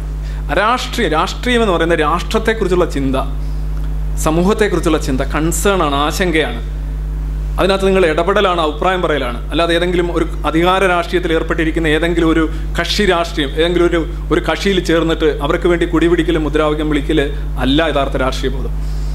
പക്ഷെ ഇവിടെ പല പുരോഗമന രാഷ്ട്രീയകളും പറയും അരാഷ്ട്രീയവാദികളാണ്. അരാഷ്ട്രീയവാദികളെന്ന് അവർ പറഞ്ഞാൽ ഞങ്ങളുടെ പാർട്ടി പെടാത്ത ആളെന്നുള്ള മിതമായ അർത്ഥമേ ഉള്ളൂ. പാർട്ടി എന്ന് പറയുന്നത് അധികാരം സ്വന്തമാക്കാനായിട്ടുള്ള ഒരു രൂപമാണ്, ഒരു ഘടനയാണ്. That's A structure. രാഷ്ട്രീയ ബോധം എന്ന് പറഞ്ഞാൽ രാഷ്ട്രത്തെക്കുറിച്ചും സമൂഹത്തെക്കുറിച്ചുള്ള ബോധമാണ്. മലയാളികൾക്ക് വൻതോതിൽ അത് നഷ്ടപ്പെട്ടിരിക്കുന്നു. അവൻ രാഷ്ട്രത്തെക്കുറിച്ചോ സമൂഹത്തെക്കുറിച്ചോ അന്യനെക്കുറിച്ചോ, അതാണ് അന്യനെക്കുറിച്ചുള്ള ഒരു കരുതലിൽ നിന്നാണ് യഥാർത്ഥ രാഷ്ട്രീയം ആരംഭിക്കുന്നത്. നിങ്ങളെക്കുറിച്ച് ചിന്തിക്കുമ്പോൾ അവിടെ രാഷ്ട്രീയ ബോധം ഇല്ലാതാവുകയും നിങ്ങൾ തൊട്ടടുത്തിരിക്കുന്ന ഒരാളിനെക്കുറിച്ച് ചിന്തിക്കുമ്പോൾ നിങ്ങളുടെ രാഷ്ട്രീയ ബോധം നിർമ്മിക്കപ്പെടുകയാണ് ചെയ്യുന്നത്. അതില്ലാത്തത് കൊണ്ടാണ് നമ്മൾ അരാഷ്ട്രീയവാദം, അരാഷ്ട്രീയ ബോധം എന്ന് ഞാൻ പറയുന്നത്. അല്ലാതെ ടിപ്പിക്കലായിട്ടുള്ള കൊടി പിടിക്കാത്തവനെല്ലാം അരാഷ്ട്രീയവാദി എന്നുള്ള വളരെ എളുപ്പമായ ഒരു നിർവചനമല്ല ഞാൻ ഉദ്ദേശിച്ചത്. മറ്റൊന്ന് ഡിസ്റിഗാർഡ് ഫോർ സയൻസ്. ശാസ്ത്രം എന്ന് പറയുന്നത് ശാസ്ത്രത്തിൻ്റെ അവസാന കണികയും വെച്ച് നീട്ടുന്ന അവസാന നേട്ടങ്ങളും നൊട്ടി നുണഞ്ഞുകൊണ്ട് ശാസ്ത്രത്തെ അപഹസിക്കുന്ന ഒരു സമൂഹം ഉണ്ടായിട്ടുണ്ട്. ഞാൻ പലപ്പോഴും പറയാനുള്ള they are actually eating the fruits of science and cutting the Roots of science. ശാസ്ത്രം എന്നൊക്കെ പറയുമ്പോൾ പലരും പറയുന്ന പോലെ അത് ശാസ്ത്രം അവസാന വാക്കല്ല, ശാസ്ത്രത്തിന് അതീതമായ കാര്യങ്ങളുണ്ട്, ശാസ്ത്രത്തിന് എല്ലാം പറയാൻ പറ്റില്ല. ഇതൊക്കെ പറയുമ്പോൾ അപ്പുറത്ത് ആർക്കോ എല്ലാം പറയാൻ പറ്റുമെന്നും അപ്പുറത്ത് ആർക്കോ പരിപൂർണമായ നോളജ് ഉണ്ടോ എന്നൊക്കെ ഉള്ളൊരു അബദ്ധധാരണയാണത്. ശാസ്ത്രത്തിനെല്ലാം പറയാൻ പറ്റുമെന്ന് ആരും പറയുന്നില്ല. ശാസ്ത്രം അങ്ങനെ ഒരു അബ്സല്യൂട്ട് ട്രൂത്ത് എന്ന് പറയുന്ന സാധനമേ ശാസ്ത്രത്തിലില്ല. അബ്സല്യൂട്ട് ആക്യുറസി എന്ന് പറയുന്ന സാധനമേ ശാസ്ത്രത്തിലില്ല. ഉദാഹരണമായിട്ട് വോയേജർ പേടകം യുറാനസിൽ ചെന്നിറങ്ങിയപ്പോൾ നമ്മൾ കരുതിയതിൽ നിന്നും ശരിക്കും 5 മിനിറ്റ് വൈകിയാണ് അവിടെ ചെന്നിറങ്ങിയത്. വർഷങ്ങളോളം യാത്ര ചെയ്ത് യുറാനസിൽ ചെന്നിറങ്ങിയപ്പോൾ ഈ 5 മിനിറ്റ് വൈകിയതുകൊണ്ട് നമുക്ക് പ്രത്യേകിച്ച് കുഴപ്പമൊന്നുമില്ല. ഉണ്ടോ? ഇല്ലല്ലോ, ഇല്ല. സൈക്കിൾ കണ്ടുപിടിച്ചപ്പോൾ ചക്രം തെറ്റായില്ല, കാർ കണ്ടുപിടിച്ചപ്പോൾ സൈക്കിളും തെറ്റായില്ല, വിമാനം കണ്ടുപിടിച്ചപ്പോൾ കാറും തെറ്റായില്ല. ശരികളിൽ നിന്ന് മികച്ച ശരികളിലേക്കുള്ളൊരു യാത്രയാണ് ശാസ്ത്രം അല്ലെങ്കിൽ സയൻസ് എന്ന് പറയുന്നത്. അദ്ദേഹം തന്നെ പറഞ്ഞോണം, പരിഷ്കരണ ക്ഷമതയുള്ള ഒരു ചിന്താരീതിയാണ്. ഒരു വെന്റിലേറ്റർ എപ്പോഴും ഉണ്ടാവും, ഈ മോശം വായു പുറത്ത് കിടക്കാനും നല്ല വായു അകത്ത് കിടക്കാനും. അത് ആരുടെയും അല്ല. അവിടെ പുരോഹിതന്മാരില്ല, തമ്പുരാക്കന്മാരില്ല, ചോദ്യം ചെയ്യപ്പെടാൻ പറ്റാത്തതായി ഒന്നുമില്ല. ഒരുപക്ഷെ ഇന്ന് പാശ്ചാത്യ ലോകത്തോ ഇന്ത്യയിലോ ഒക്കെയുള്ള ഓരോ ഫിസിസിസ്റ്റിൻ്റെയും ഏറ്റവും വലിയ സ്വപ്നം എന്ന് പറയുന്നത് ഐൻസ്റ്റീനെ തിരുത്തുക എന്നുള്ളതായിരിക്കും, അല്ലെങ്കിൽ ഹൈസൻബർഗിനെ തിരുത്തുക എന്നുള്ളതായിരിക്കും. You are welcome to do that, no problem. അവിടെ പ്രവാചകന്മാരില്ല, ഐൻസ്റ്റീൻ നിന്ദകളില്ല, നിങ്ങൾ തലയിൽ ഒരാളുടെ ചെന്ന പാദങ്ങളിൽ നിന്ന് നമസ്കരിക്കേണ്ട കാര്യമില്ല, പ്രകടനപരതകളുമില്ല. ഇവിടെ മനുഷ്യന് ചിന്തിക്കാനുള്ള ഏറ്റവും സുവർണമായിട്ടുള്ള അവസരമാണ് സയൻസ് മുന്നോട്ട് പോകുന്നത്. അതാണ് സയൻസിൻ്റെ ഒരു പ്രത്യേകത. ഇറ്റ്സ് എ ജേർണി ഫ്രോം ചെറിയ ശരികൾ അല്ലെങ്കിൽ മിതമായ ശരികൾ. അത് നമ്മളെ സസ്റ്റെയിൻ ചെയ്യും. നിങ്ങളിപ്പോൾ പാരസെറ്റാമോൾ കഴിച്ച് പനി മാറ്റുന്നത് പോലെ നാളെ നിങ്ങൾക്ക് പാരസെറ്റാമോൾ വേണ്ടി വരുന്നില്ല. വേറൊരു അവസ്ഥ വരികയാണെങ്കിൽ പാരസെറ്റാമോൾ തെറ്റുകയല്ല അവിടെ ചെയ്യുന്നത്, മറിച്ച് നിങ്ങൾ കുറേ കൂടെ ഉദ്ധരിക്കപ്പെട്ടു എന്നുള്ളതാണ്. So it's basically N advancement of learning. അതാണ് ശാസ്ത്രം കൊണ്ട് ഉദ്ദേശിക്കുന്നത്. ഇനി മറ്റൊന്നുള്ളതാണ് പോസ്റ്റ് മോഡേണിസം. ഇവിടെ ഒരു പക്ഷേ പോസ്റ്റ് മോഡേണിസത്തിൻ്റെ ഒരു മുതലക്കുളമായിരിക്കാമെന്ന് ഞാൻ സംശയിക്കുന്നു. സാധാരണ ഇതിൽ സാഹിത്യ ഞാൻ വരുന്നത് യൂണിവേഴ്സിറ്റി കോളേജിൽ ഇംഗ്ലീഷ് ഡിപ്പാർട്ട്മെൻറ്റിലാണ്. ഇപ്പോൾ അവിടെ ഇപ്പോൾ പോസ്റ്റ് മോഡേണിസ്റ്റുകളൊന്നും അധികം ഇല്ല, പണ്ടൊക്കെ ഉണ്ടായിരുന്നു. സാധാരണ ഈ മാനവിക വിഷയങ്ങളിലെ ഡിപ്പാർട്ട്മെൻറ്റുകളിലെ സെമിനാർ ഭക്ഷണമാണ് പോസ്റ്റ് മോഡേണിസം. പണ്ടൊക്കെ ഇങ്ങനെ വെച്ചുകൊണ്ട് വരുമായിരുന്നു. ഫുക്കോ, ലക്കാൻ എന്നൊക്കെ പറഞ്ഞ് കുറേ കാര്യങ്ങളൊക്കെ പറയുമായിരുന്നു. പോസ്റ്റ് മോഡേണിസം ശരിക്കും ശാസ്ത്രവിരുദ്ധമാണ്. മറ്റേതൊരു രംഗത്ത്, ഇപ്പോൾ ഞാനൊരു സാഹിത്യ അധ്യാപകനാണ്, പക്ഷേ സാഹിത്യത്തിൻ്റെ രംഗത്ത് പോസ്റ്റ് മോഡേണിസ്റ്റ് ആയിട്ടുള്ള കൺസെപ്റ്റുകളെ എനിക്ക് എതിർക്കേണ്ട കാര്യമില്ല. കാര്യം സാഹിത്യത്തിൽ സബ് ചലേഗ, കോയ് ബാത് നഹീ, എല്ലാം പോവും, കുഴപ്പമില്ല. സാഹിത്യം എന്ന് പറയുന്നത് തന്നെ കാല് നിലത്തുറക്കുന്നില്ലല്ലോ, അതൊരു ഭാവനാത്മകമായിട്ടുള്ള ഒരു സംഗതിയാണ്. അവിടെ പോസ്റ്റ് മോഡേൺ ഡീകൺസ്ട്രക്ഷനോ റീകൺസ്ട്രക്ഷനോ ഒന്നും ഒരു വിഷയമല്ല. പക്ഷേ when it comes two science, ശാസ്ത്രത്തിൻ്റെ മേഖലയിൽ, ശാസ്ത്രത്തിൻ്റെ കാര്യത്തിൽ പോസ്റ്റ് മോഡേണിസം വളരെ ഗുരുതരമായിട്ടുള്ള പ്രശ്നങ്ങൾ ഉണ്ടാക്കുന്നുണ്ട്. ഇവിടെ കേരളത്തിൻ്റെ ഒരു ഏറ്റവും വലിയൊരു പ്രശ്നം എന്ന് പറഞ്ഞാൽ കേരളത്തിലെ പല ബുദ്ധിജീവികളും ഈ പോസ്റ്റ് മോഡേണിസത്തിൻ്റെ സ്വാധീനത്തിലാണ്. പോസ്റ്റ് മോഡേണിസം എന്താണ് ഞാൻ കുറച്ചുകൂടെ കഴിഞ്ഞുകൊണ്ടെന്ന് പറയാം, ഒന്ന് എക്സ്പ്ലെയിൻ ചെയ്യാനുണ്ട്. കുറച്ച് 5 മിനിറ്റ് ഞാനായിട്ട് സ്പെൻഡ് ചെയ്യും. മറ്റു നാലാമതാണ് റിലീജിയസ് ഫനാറ്റിസം, മതപരമായിട്ടുള്ള തിമിരം, മതതിമിരം എന്ന് പറയാം. അത് വൻതോതിൽ വർദ്ധിക്കുന്നുണ്ട്. ഇതാണ് ഡെയർ ടു തിങ്ക്, അതായത് ചിന്തിക്കാനായിട്ടുള്ള വൈമനസ്യത്തിൽ നിന്നാണ് ഈ സൂപ്പറായിട്ടുള്ള മനുഷ്യരും സമൂഹങ്ങളും ഉണ്ടാകും. Post modernism is basically fashionable nonsense ആവുകയും ഫാഷനബിൾ ആവുകയും. ഇപ്പോൾ പല പോസ്റ്റ് മോഡേണിസ്റ്റുകളെയും കണ്ടു കഴിഞ്ഞാൽ നിങ്ങൾ ചിലപ്പോൾ ഭയങ്കര ഉപരിപഠനങ്ങളും ബിരുദാനന്തര ബിരുദങ്ങളും ഗവേഷണ ബിരുദങ്ങളും ഒക്കെ ഉള്ളവരായിരിക്കും മിക്കവരല്ല. അവർ പലപ്പോഴും പറയും ശരീരം കള്ളമാണെന്നും രോഗം ഒരു ഭാവനയാണെന്നും ഒക്കെ നിങ്ങളുടെയൊക്കെ പറഞ്ഞു തന്നിരിക്കും. അണുക്കളില്ല എന്നും വാക്സിൻ കുത്തിവെക്കുന്നത് നിങ്ങളുടെ ജീവിതത്തെ തകർത്ത് കളയുമെന്നും നിങ്ങളുടെ പ്രജനന ക്ഷമതയെ തകർത്ത് കളയും എന്നൊക്കെ പറയും. ശരിക്കും മതത്തിനൊപ്പം സഞ്ചരിക്കുന്ന വളരെ റിട്രോഗ്രസീവായിട്ടുള്ള ഒരു ചിന്താധാരയാണത്. എന്താണ് പോസ്റ്റ് മോഡേണിസത്തിൻ്റെ പ്രധാന പ്രശ്നം? പോസ്റ്റ് മോഡേണിസം എല്ലാത്തിനെയും ചോദ്യം ചെയ്യാൻ പറയുന്നുണ്ട്, പോസ്റ്റ് മോഡേണിസത്തെ ഒഴികെ ബാക്കി എല്ലാത്തിനെയും ചോദ്യം ചെയ്യേണ്ടതായിട്ടുണ്ട്. പിന്നെ പോസ്റ്റ് മോഡേണിസം പറയുന്നുണ്ട് നിങ്ങൾക്ക് അറിയാൻ കഴിയില്ല, യു കനോട്ട് നോ എന്ന് പറയുന്നുണ്ട്. ജ്ഞാനോദയം പറയുന്നത് അങ്ങനെയല്ല. ജ്ഞാനോദയം പറയുന്നത് you do not know and you need to know എന്നാണ്. നിങ്ങൾ അറിയുന്നില്ല, നിങ്ങൾ അറിയേണ്ടതായിട്ടുണ്ട് എന്നാണ്. അല്ല, നിങ്ങൾക്ക് അറിയാൻ കഴിയില്ല എന്നുള്ള വളരെ വിധിവിശ്വാസത്തിൽ അടിസ്ഥാനമായിട്ടുള്ള ഒരു ന്യായമല്ല. നിങ്ങൾക്കറിയാൻ കഴിയില്ല എങ്കിൽ നിങ്ങൾക്കറിയാൻ കഴിയില്ലെന്ന് എങ്ങനെ പറയാൻ പറ്റും? അത് നിങ്ങൾക്കറിയാൻ കഴിയില്ലല്ലോ. ഇതാണ് ഒരു എല്ലാത്തിനെയും ചോദ്യം ചെയ്യുന്ന ഒരാൾ എങ്ങനെ പോസ്റ്റ് മോഡേണിസം സ്വീകരിക്കും? അതിനെ അയാൾ തള്ളേണ്ടതായിട്ടുണ്ടല്ലോ. ഇനി മറ്റൊന്നുള്ളത്, എവറി നോളജ് ഷുഡ് ബി ഡീകൺസ്ട്രക്റ്റഡ് എന്നാണ് പറയുന്നത്. പോസ്റ്റ് മോഡേണിസത്തെ കുറിച്ച് പറയുകയാണെങ്കിൽ 2 ദിവസം പറയേണ്ടി വരും. ഞാൻ വളരെ ഒരു ക്യാപ്സൂളിലൊന്ന് പറയുകയാണ്. എല്ലാ നോളജുകളും പൊളിച്ചെഴുത്തലുകൾ വിധേയമാണ്, കുഴപ്പമില്ല. അതുപോലെ incredulity towards all meta narratives, എല്ലാം വിശദീകരണങ്ങളാണ് എന്നാണ് അവർ പറയുന്നത്. എന്താണ് വിശദീകരണങ്ങൾ? പാരസെറ്റാമോൾ എന്ന് പറയുന്നത് ഈ രോഗാവസ്ഥയുടെ ഒരു വിശദീകരണമാണ്, ഒരു പരിഹാരമാണ്. ചന്ദ്രൻ എന്ന് പറയുന്നത് ഒരു ദേവനാണ് എന്നുള്ളത് ഒരു വിശദീകരണമാണ്. ചന്ദ്രൻ എന്ന് പറയുന്നത് ഭൂമിയുടെ ഉപഗ്രഹമായിട്ടുള്ള ഒരു പാറക്കെട്ടാണെന്ന് പറയുന്നത് മറ്റൊരു വിശദീകരണമാണ്. ചന്ദ്രനിൽ ഒരുപാട് ദേവനർത്തകിമാരുണ്ട്, അവർ നിങ്ങളെ നോക്കി പുഞ്ചിരിക്കുമ്പോഴാണ് നിലാവുണ്ടാകുന്നത് എന്ന് പറയുന്നത് ഒരു വിശദീകരണമാണ്. These are നാരേറ്റീവ്സ്, they are explanations. So people are trying to explain things around and surround. ചുറ്റുമുള്ള കാര്യങ്ങളെ വിശദീകരിക്കാനും ആണ് ആളുകൾ ശ്രമിക്കുക. അപ്പോൾ അങ്ങനെ വിശദീകരിക്കുമ്പോൾ എല്ലാ വിശദീകരണങ്ങൾക്കും തുല്യ പ്രാധാന്യമാണ് ഉള്ളത് എന്ന് പോസ്റ്റ് മോഡേണിസ്റ്റുകൾ പറയും. There is not much of A qualitative difference between narratives or meta narratives. അപ്പോൾ എന്താണ് പറയുക, ഗുരുത്വാകർഷണ നിയമം എന്ന് സയൻസ് പറയുന്നത് ഒരു വിശദീകരണമാണ്. അതുപോലെ തന്നെ കള്ളിയങ്കാട്ട് നീലി ഉണ്ട്, രാത്രി സമയങ്ങളിൽ ചെല്ലുന്നവരെ അവൾ അഗാധമായി സ്നേഹിക്കും എന്ന് പറയുന്നത് അവിടെയുള്ള അവസ്ഥയുടെ ഒരു വിശദീകരണമാണ്. ഈ 2 വിശദീകരണങ്ങളും തുല്യമായ അളവിൽ സ്വീകരിക്കേണ്ടതാണ്. ഒരുപക്ഷെ കാവുമ്പായി മാഷ് പറഞ്ഞത് ഒരുപക്ഷെ അതുമായിട്ട് ഇല്ല എന്നുള്ളത് കൊണ്ട് ഇല്ല എന്ന് പറയാൻ പാടില്ല എന്ന് പറയുമ്പോൾ അതും സ്വീകരിക്കേണ്ടതാണ്. ഇപ്പോൾ ആൻറ്റിവനം കുത്തിവെക്കുന്ന ആൻറ്റിവനം ഒരു വിശദീകരണമാണ്. പാമ്പ് കടിച്ചു കഴിഞ്ഞാൽ ആൻറ്റിവനം കുത്തിവെക്കുക എന്ന് പറഞ്ഞൊരു വിശദീകരണം. അതുപോലെ തന്നെ കോഴിയെ പതിവെക്കുക, അല്ലെങ്കിൽ വെള്ളം ഊതുക, കൊണ്ടുവന്ന് ശരിയാക്കുക, ഇതും ഒരു വിശദീകരണമാണ്. അപ്പോൾ പോസ്റ്റ് മോഡേണിസം പറയുന്നത് ഇത് 2ഉം സ്വീകരിക്കേണ്ടതായിട്ടുണ്ട്. എന്തുകൊണ്ട്? ഇതിലും വിശ്വസിക്കുന്ന ആൾക്കാർ, ഇതിനെ സപ്പോർട്ട് ചെയ്യുന്ന ആൾക്കാരുണ്ട്, ഇതിനെ സപ്പോർട്ട് ചെയ്യുന്ന ആൾക്കാരുണ്ട്. ഒരു വലിയ ജനത മുഴുവൻ സപ്പോർട്ട് ചെയ്യുന്ന കാര്യങ്ങൾ നിങ്ങൾ തെറ്റെന്ന് പറയരുത് എന്നുള്ളതാണ്. ഇതാണ് അതിൻ്റെ ഒരു കൺസെപ്റ്റ്. ഇപ്പോൾ ഇസ്ലാമിൽ ഒരു പുരുഷൻ എന്ന് പറയുന്നത് 2 സ്ത്രീയാണ് നിയമപരമായി. 2 സ്ത്രീയുടെ നിയമ പദവിയാണ് ഒരു പുരുഷനുള്ളത്.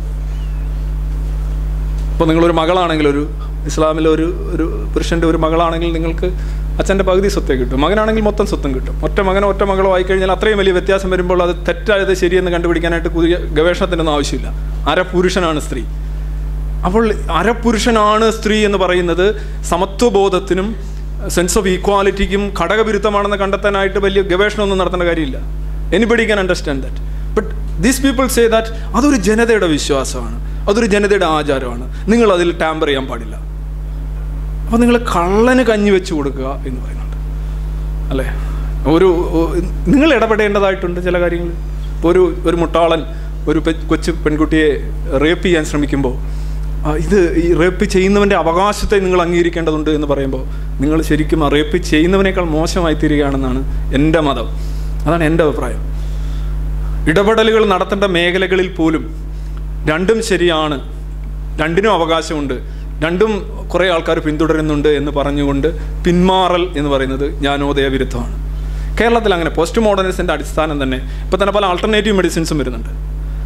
പല പതികൾ, അലോപ്പതി, ഹോമിയോപ്പതി, തിരുപ്പതി, അങ്ങനെ കുറേ പതികൾ വരുന്നുണ്ട്. ഈ പതികളെല്ലാം എന്താണ്? ഒരു ജനതയ്ക്ക് മുഴുവൻ ആശ്വാസം കൊടുക്കുന്നുണ്ട് എന്നാണ് അവർ പറയുന്നത്. ഞാൻ ഹോമിയോപ്പതി മരുന്ന് കഴിച്ചു, അത് പോയി, എൻ്റെ നടുവേദന പോയി എന്നൊക്കെ പറയുന്നുണ്ട്. അപ്പോൾ എന്തുകൊണ്ട് നിങ്ങൾ അതിനെ എതിർക്കുന്നു? എതിർക്കേണ്ട കാര്യമില്ലല്ലോ. അപ്പോൾ ഓരോ ദിവസവും നിങ്ങൾക്കറിയാമല്ലോ, നിങ്ങളുടെ ശരീരം തന്നെ രോഗങ്ങളെ തുരത്തിക്കൊണ്ടിരിക്കുമ്പോൾ നിങ്ങൾ ഉപയോഗിക്കുന്ന പല മരുന്നുകളും മഹത്തരമായി മാറുകയാണ്. നിങ്ങൾ തെങ്ങിൻ കാഷ്ണം കഴിച്ചാലും കൊള്ളാം, പിന്നെ താറാമുട്ട കഴിച്ചാലും കൊള്ളാം.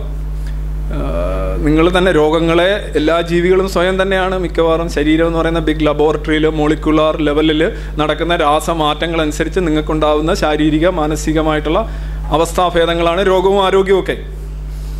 അതിൽ നിങ്ങൾക്ക് എപ്പോൾ വേണേലും ക്രെഡിറ്റ് അവകാശപ്പെടാം. പ്രകൃതി ചികിത്സയിൽ പോയാലും നിങ്ങൾക്ക് കുറേ നേട്ടം ഉണ്ടാവും. കാര്യം എന്താണ്? 2 ദിവസം കഴിയുമ്പോൾ നിങ്ങൾക്കൊരു സുഖം തോന്നും. അപ്പോൾ നിങ്ങൾ 5 പൈസ ചിലവഴിച്ചില്ല. അപ്പോൾ ഇതാണ് കൊള്ളാവുന്നത്. ഇത് ജ്ഞാനോദയ വിരുദ്ധ സമൂഹത്തിലാണ് ഇത്തരം കാര്യങ്ങൾ പോവുക. അവിടെയാണ് ശാസ്ത്രം വളരെയധികം താഴ്ത്തപ്പെടുന്നത്. പോസ്റ്റ് മോഡേണിസം എന്ന് പറയുന്നത് അത്തരത്തിലുള്ള ഒരിതാണ്.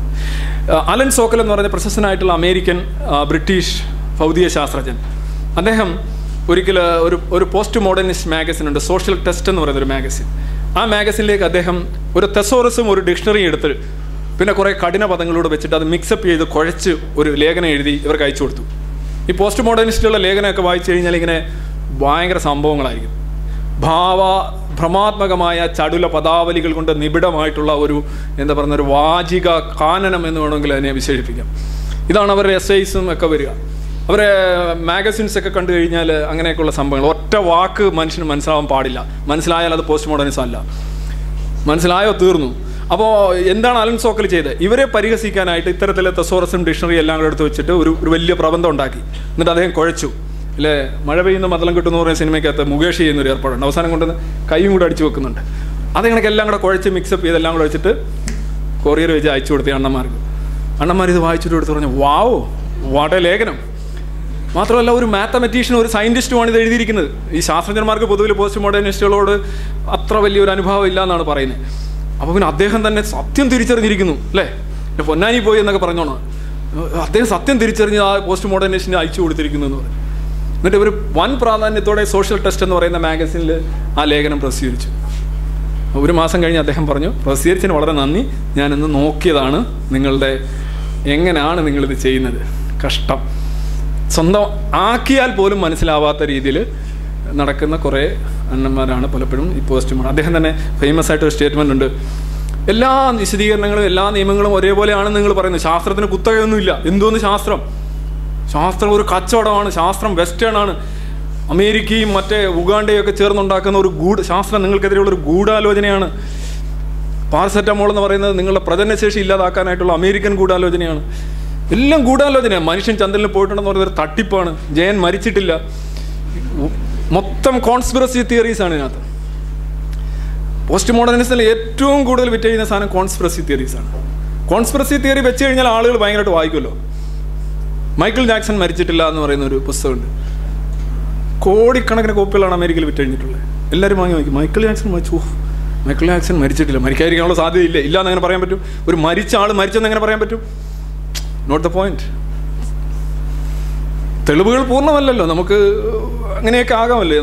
ഇതാണല്ലോ നമ്മുടെ ഒരു രീതി എന്ന് പറയുന്നത്. അലൻ സോക്രട്ടീസ് ചോദിച്ചൊരു കാര്യമുണ്ട്. Anyone who believes that the loss of physics are more social conventions mere social conventions is invited to try transgressing those conventions from the windows of my apartment. I live in the 21st floor. ശാസ്ത്ര നിയമങ്ങളൊക്കെ വെറും വിശദീകരണങ്ങളാണ് എന്ന് നിങ്ങൾ കരുതുന്നെങ്കിൽ നിങ്ങൾക്ക് സ്വാഗതം എൻ്റെ വീട്ടിലേക്ക്. ഞാനൊരു 23-ാം നിലയിലാണ് താമസിക്കുന്നത്. ആ 23-ാം നിലയിൽ നിന്ന് നിങ്ങൾക്ക് താഴോട്ട് ചാടി ഗുരുത്വാകർഷണ നിയമം വെറും ഒരു വിശദീകരണമാണെന്ന് തെളിയിക്കാം എന്നാണ്. You are welcome. ഇതിനകത്ത് എല്ലാം ഉണ്ട്. പോസ്റ്റ് മോഡേണിസം ഞാൻ കൂടുതൽ പറഞ്ഞ് സമയം കളയുന്നില്ല. ഇതൊക്കെ തന്നെയാണ് ഈ തിയറി ഓഫ് എവല്യൂഷനെക്കുറിച്ചും ഒക്കെ ഉള്ള ഒരു ദിവസം ഇതിനായിട്ട് കിട്ടുകയാണെന്നുണ്ടെങ്കിൽ എനിക്ക് വളരെ താല്പര്യമായിരിക്കും ഈ പോസ്റ്റ് മോഡേണിസ്റ്റുകളെ നേരിട്ട് ഇൻറ്ററാക്ട് ചെയ്യാൻ.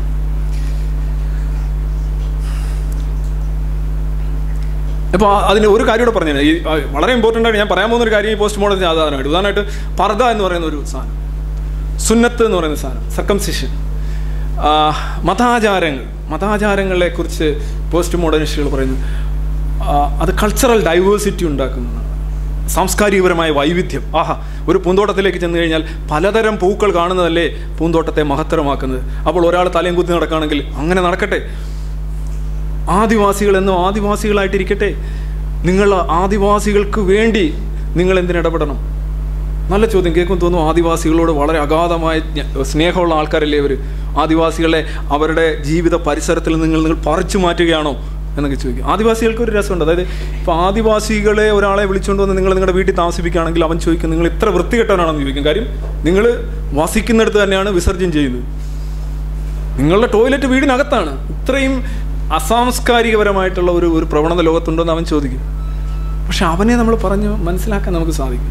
ആ മനസ്സിലാക്കൽ പാടില്ല എന്നാണ് പോസ്റ്റ് മോഡേണിസത്തിൻ്റെ അന്തസത്ത. അപ്പോൾ അങ്ങനെയാണെങ്കിൽ ആനയുടെ കുത്തുകൊണ്ട് മരിക്കുന്ന ആൾക്കാരുണ്ട് ആദിവാസികളൊക്കെ സ്ട്രഗിൾ ചെയ്യുന്ന ജനതയാണ്. അവർക്ക് നമ്മൾ സഹായം എത്തിക്കുന്ന അവരോടുള്ള കരുണയും അവരോടുള്ള എന്താ പറയുക കരുതലും കൊണ്ടാണ്. അല്ലാതെ അവരുടെ ജീവിത വ്യവസ്ഥ മുഴുവൻ അങ്ങ് എടുത്തു മാറ്റാനല്ല. അപ്പോൾ നിങ്ങൾ ചോദിക്കുന്നത് ആദിവാസികളായിട്ട് നിങ്ങൾ ആദിവാസികളായിരുന്നോട്ടെ എന്ന് പറയുമ്പോൾ ഒരു ചോദ്യമുണ്ട്. പണ്ട് അബ്രഹാമിൻ്റെ ഒരു ബലിയുടെ ഒരു കഥയുണ്ട്. വലിയ പെരുന്നാൾ സ്വന്തം മകനെ വിളിച്ചുകൊണ്ട് പോയി പാറപ്പുറത്ത് കൊണ്ടുപോയി ബലി കൊടുക്കുന്ന ഒരു സാധനമുണ്ട്. അപ്പോൾ ഇതാണ് വലിയ പെരുന്നാളായിട്ട് ഈ സെമറ്റിക് മതങ്ങൾ പൊതുവിൽ ആചരിക്കുന്നത്. ഇതെങ്ങനെയാണ് ഒരു മഹത്വം ആകുന്നത് എന്നുള്ളൊരു ചോദ്യമുണ്ട്. ഒരാൾക്ക് സ്വന്തമായ ഒരു വെളിപാടുണ്ടാകുകയും അയാളോട് ആരോ സംസാരിക്കുന്നതായിട്ട് അയാൾക്ക് തോന്നുകയും അതിൻ്റെ പേരിൽ അയാൾ സ്വന്തം മകനെയും വിളിച്ചുകൊണ്ട് മലയുടെ മേളിൽ കൊണ്ടുപോയിട്ട് അവനെ ബലി കഴിക്കുന്നുവെങ്കിൽ അത് ശരിക്കും വലിയൊരു സ്വാർത്ഥതയാണത്, വിവരക്കേട് കൂടിയാണ്. യഥാർത്ഥ ബലി എന്ന് പറയുന്നെങ്കിൽ നിങ്ങൾ സ്വയം അങ്ങ് മരിക്കുന്നതായിരിക്കും. വല്ലവൻ്റെയും കഴുത്തറുത്തിട്ട് നടത്തുന്ന ബലി എന്ന് പറഞ്ഞാൽ അത് അംഗീകരിക്കാൻ പറ്റുന്ന സാധനമാണ്. ഞാനിപ്പോൾ എനിക്ക് ഇന്ന ദൈവത്തെ എക്സ് എന്ന് പറയുന്ന ദൈവത്തെ പ്രീതിപ്പെടുത്താനായിട്ട് ഞാൻ ഇവിടെ ഇരിക്കുന്ന ഒരു മനുഷ്യൻ്റെ കഴുത്തറുത്ത് കഴിഞ്ഞാൽ അതിനകത്ത് എന്താ അർത്ഥമുള്ളത്? ഞാൻ അത്ര വലിയ സ്വയം ത്യജിക്കുന്ന ആളാണെങ്കിൽ ഞാൻ സ്വയം അങ്ങ് ചെയ്യുക. ഇനി മറ്റൊരു ചോദ്യം വരുന്നുണ്ട്.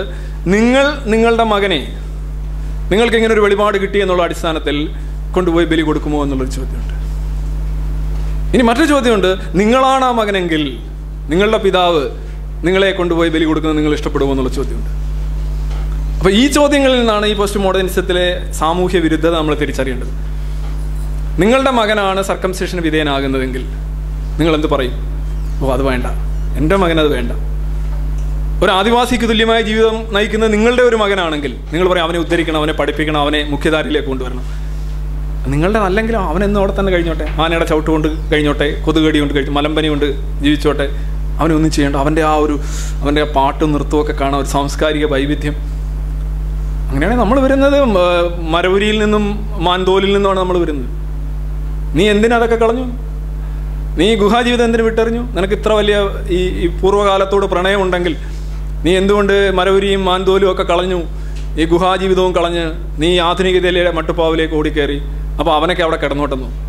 ഇതൊന്നും സ്നേഹമല്ല, ഇതൊന്നും കരുതലുമല്ല, ഇതൊക്കെ വെറും വാചാടോപങ്ങൾ. അതുകൊണ്ടാണ് ഇറ്റ്സ് ബേസിക്കലി പലപ്പോഴും ഇത്തരം കൺസെപ്റ്റുകൾ പലപ്പോഴും സാമൂഹ്യ വിരുദ്ധമായിത്തീരുന്നത്. അത് മനുഷ്യന് വേണ്ടിയുള്ള ഒരു കരച്ചിലായിട്ട് ഞാൻ കാണുന്നില്ല. പോസ്റ്റ് മോഡേണിസത്തെ കുറിച്ച് പറഞ്ഞതേ ഉള്ളൂ. I don't want to so let's go to the next. നമ്മൾ രാഷ്ട്രീയപരതയെക്കുറിച്ചും നമ്മളെ സൂപ്പർ റിട്ടാർഡേഷനെ കുറിച്ചും പറയുമ്പോൾ ഏറ്റവും വലിയൊരു ഒരു ഇതാണ് മനുഷ്യനെ മറക്കുക എന്നുള്ളത്. ഒരു മനുഷ്യനെ എവിടെ വീണാലും നമ്മൾ താങ്ങേണ്ടതായിട്ടുണ്ട്. മനുഷ്യൻ എവിടെ കൊല്ലപ്പെട്ടാലും നമ്മൾ നിലവിളിക്കേണ്ടതായിട്ടുണ്ട്. അത് ക്രിസ്ത്യാനെന്നോ ഹിന്ദുവെന്നോ മുസ്ലിമെന്നോ ആണെന്നോ പെണ്ണെന്നോ ഇറാഖിയെന്നോ അല്ലെ സുഡാനീസെന്നോ അല്ലെ ഇന്ത്യക്കാരനെന്നുള്ള വ്യത്യാസമല്ല. മനുഷ്യന് വേണ്ടിയുള്ള ഒരു നിലവിളി. അതാണ് ജ്ഞാനോദയത്തിൻ്റെ അടിസ്ഥാനം, അതാണ് മാനവികതയുടെ അടിസ്ഥാനം.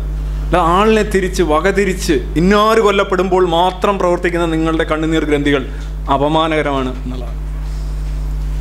ചില വ്യക്തികൾ മരിക്കുമ്പോൾ മാത്രം ഞാൻ കരയും എന്ന് പറയുന്നു. ആ രാഷ്ട്രീയങ്ങൾ ഒരു സമൂഹത്തിന് ചേർന്നതല്ല. പക്ഷെ അത്തരം രാഷ്ട്രീയങ്ങളാണ്, അത്തരം ചിന്താധാരകളാണ് നമ്മുടെ സമൂഹത്തിൽ ഇന്ന് പ്രബലമായിട്ടുള്ളത്. ഇപ്പം ചാർലി ഹെബ്ദോ എന്ന് പറയുന്ന പ്രശ്നമുണ്ട്. ഇത്രയും കാർട്ടൂണിസ്റ്റുകളെ പട്ടാപ്പകൽ വന്ന് വെടിവെച്ചില്ല. കേരളത്തിൽ അതിനെതിരെ എന്ത് സമരമാണ് ഉണ്ടായത് എന്നാലോചിക്കാം. നമ്മളെ കൃത്യമായിട്ട് നിങ്ങളോട് ചോദ്യം തരും. ഇവിടെ ബേസിക്കലായിട്ട് നമ്മൾ കാണുന്ന നമ്മുടെ പൊളിറ്റിക്സിൻ്റെ ഒരു ബേസിക് ലാംഗ്വേജ് എന്ന് പറയുന്നത് വയലൻസാണ്. നിങ്ങൾക്കറിയാം, ഈ നമ്മുടെ സമൂഹത്തിലെ മിക്കവാറും കാര്യങ്ങൾ സെറ്റിൽ ചെയ്യുന്ന വയലൻസിലൂടെയാണ്. എന്തുകൊണ്ടാണ് ഹർത്താലുകൾ നിലനിന്ന് പോകുന്നത്? ഹർത്താലുകളിലെ അവസാനം വൈകിട്ട് ഹർത്താലിന് ആഹ്വാനം ചെയ്ത കക്ഷിയുടെ അണ്ണൻ വന്നൊരു പ്രസ്താവന നടത്തും. ഈ ഹർത്താലിൽ വളരെ ഭീകരമായി സഹകരിച്ച എല്ലാവർക്കും എൻ്റെ നിർവാചമായിട്ടുള്ള നന്ദി രേഖപ്പെടുത്തുന്നു. അപ്പോൾ നമ്മൾ പറയേണ്ട അണ്ണനെ പേടിച്ചോ, അണ്ണൻ പറഞ്ഞ വാക്കുകളുടെ കരുത്തുകൊണ്ടോ അല്ല ഞങ്ങൾ വീട്ടിലിരുന്ന്, മറിച്ച് അണ്ണൻ്റെ അനുയായികൾ വലിച്ചെറിയുന്ന കല്ലുകളെ ഭയന്നാണ് എന്ന് നമ്മൾ ഉള്ളിൽ പറയാറുണ്ട്. പക്ഷേ ഹർത്താലുകൾ വിജയിക്കാറുണ്ട്. ആര് ഹർത്താൽ നടത്തിയാലും വിജയിക്കും എന്നുള്ളത് നമ്മളുടെ പ്രതികരണശേഷി ഇല്ലായ്മ കൊണ്ടല്ല, ഭയത്തിൽ കുതിർന്ന രാഷ്ട്രീയം, അക്രമത്തിലൂടെ കാര്യങ്ങൾ സെറ്റിൽ ചെയ്യുക എന്നുള്ളതാണ്. V R സെറ്റിലിങ് everything by violence. ഇത് ജ്ഞാനോദയ വിരുദ്ധമായിട്ടുള്ള ഒരാശയമാണിത്, ജനാധിപത്യ വിരുദ്ധമായിട്ടുള്ള ഒരാശയമാണിത്. ഒരു സൂപ്പർ സൊസൈറ്റി, ഏത് ഗോത്രീയ സമൂഹങ്ങളെടുത്താലും ഏത് മതാധിഷ്ഠിത സമൂഹങ്ങളെടുത്താലും അവിടെ വയലൻസിലൂടെയാണ് കാര്യങ്ങൾ സെറ്റിൽ ചെയ്യുന്നത്. കയ്യൂക്കുള്ളവൻ കാര്യക്കാരൻ എന്ന് പറയുന്നത്. ഒരു കൂട്ടമുള്ളവൻ്റെ അധിപന്മാർ, രാഷ്ട്രീയ നേതാക്കന്മാരൊക്കെ വരുന്ന കണ്ടിട്ടുണ്ടോ? ഒരു മാഫിയ തലവന്മാരാണ്. അവർ മുണ്ടുമൊക്കെ എടുത്ത് കുറേ ആൾക്കാരിങ്ങനെ വരും, അവരിങ്ങനെ നടന്നു പോകും. അപ്പോൾ അവരെ കാണുമ്പോഴേ നമുക്ക് പേടിയാണ്. അയാളോട് കളിക്കാൻ പറ്റില്ല, അയാളോട് സംസാരിക്കുമ്പോൾ അയാൾ വലിയ ചെയ്ത് കളയും. So actually everything is dictated by violence. Even നമ്മൾ നിയമസഭയിൽ കാണുന്നത് ഇതാണ്, അവിടെ വയലൻസ് ആണ്. അത് both parties are using violence, but come to violence again and again. This is C നമ്മളിപ്പോൾ ഒരു വീഡിയോ BBC വന്നൊരു വീഡിയോയെക്കുറിച്ച് ഇന്ത്യക്കാർ മുഴുവൻ വല്ലാതെ ഒരു വിവാദം ഉണ്ടായി. ഈ വീഡിയോയുടെ അടിസ്ഥാനം, അതായത് ഇന്ത്യയിൽ നടന്ന ഒരു വലിയൊരു റേപ്പ്, ആ റേപ്പിനെ കുറിച്ചുള്ള ഒരു സവിസ്തരമായിട്ടുള്ള ഒരു വിശദീകരണമാണ് ആ ഡോക്യുമെൻ്ററിയിലുള്ളത്. അപ്പോൾ ആ ഡോക്യുമെൻ്ററി ഇന്ത്യക്ക് ഹാനികരമാണ്, ഇന്ത്യക്ക് അപമാനകരമാണ് എന്ന് പറഞ്ഞുകൊണ്ടാണ് ഇവിടെ BBC-ക്കെതിരെ വരെ കേസ് കൊടുക്കാനായിട്ട് നമ്മൾ ചെന്നത്. പക്ഷേ ആക്ച്വലി ഇറ്റ് വാസ് ട്രൂത്ത്. അതിനകത്തൊരു അഭിഭാഷകൻ പറഞ്ഞ എന്താണ് അയാൾ പറഞ്ഞത്? We have the best culture in the world. ലോകത്തെ ഏറ്റവും ഉദാത്തമായ സംസ്കാരമാണ് ഞങ്ങൾക്കുള്ളത്. And in our culture there is no place for women. ഞങ്ങളുടെ സംസ്കാരത്തിൽ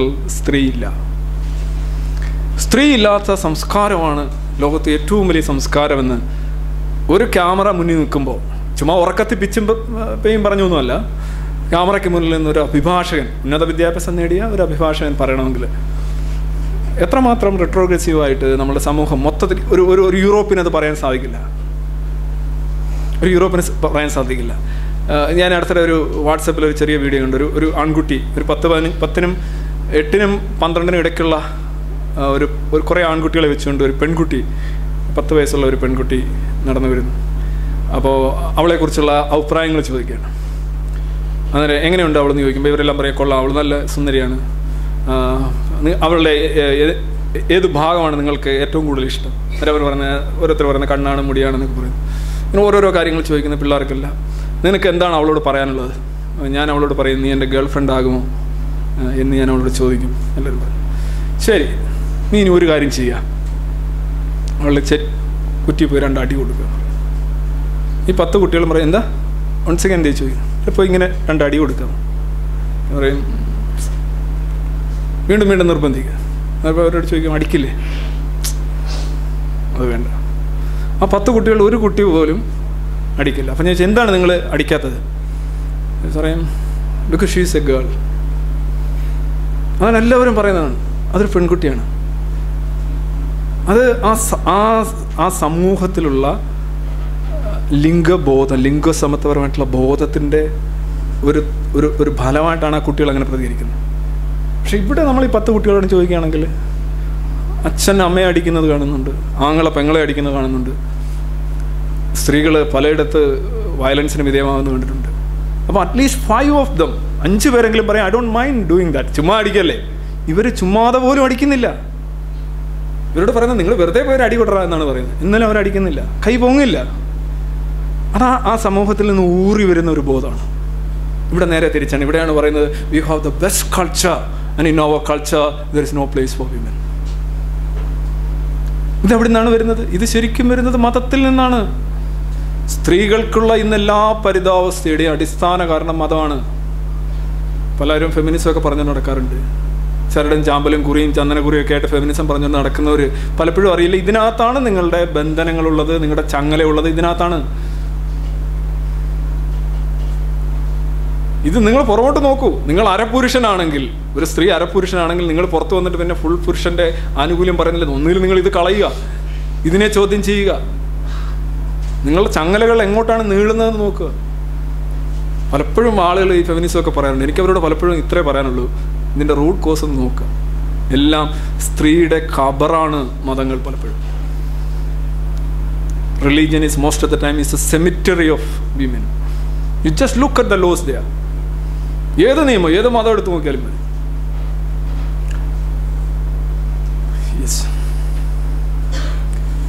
ഇതാണ് അവിടെ സംഭവിച്ചിരിക്കുന്നത്. തനിക്ക് സഹായം വേണമെന്ന് പെൺകുട്ടി അലറുമ്പോൾ നമ്മളുടെ പോലീസ്, രാജ്നാഥ് സിംഗിനെയാണ് അവിടെ കാണിച്ചിരിക്കുന്നത്. പോലീസ് എണ്ണാൻ ഇത് TV കാണുന്നു, ഓടിപ്പോയി സഹായം പെൺകുട്ടിക്ക് കൊടുക്കുകയല്ല, ക്യാമറ എടുത്തുകൊണ്ട് പോകുന്നു. അതാണ് അതിൽ നിന്നെല്ലാം ഉണ്ട്.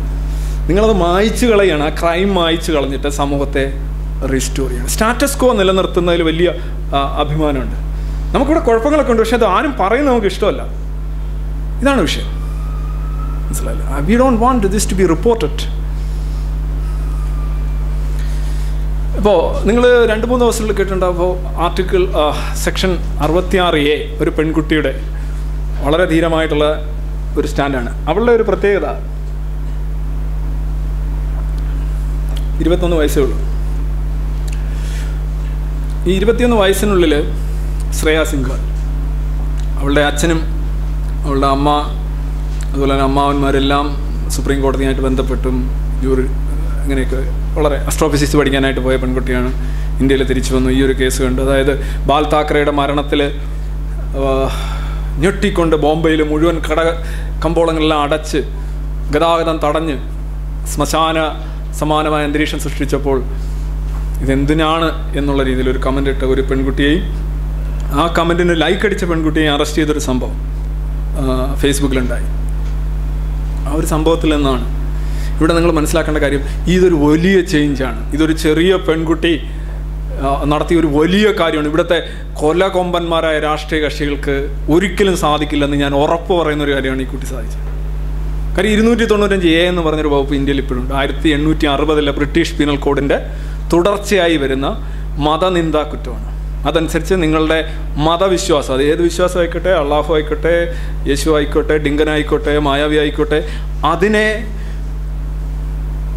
ഹർട്ട് ചെയ്യുന്ന എന്തെങ്കിലും പറയുകയോ ചെയ്യുകയോ എഴുതുകയോ ആംഗ്യം കാണിക്കുകയോ തിരിഞ്ഞു നിൽക്കുകയോ ഒക്കെ ചെയ്ത് കഴിഞ്ഞാൽ നിങ്ങൾക്ക് പോലീസ് സ്റ്റേഷനിൽ കൊണ്ടുപോയി കേസ് കൊടുക്കാം.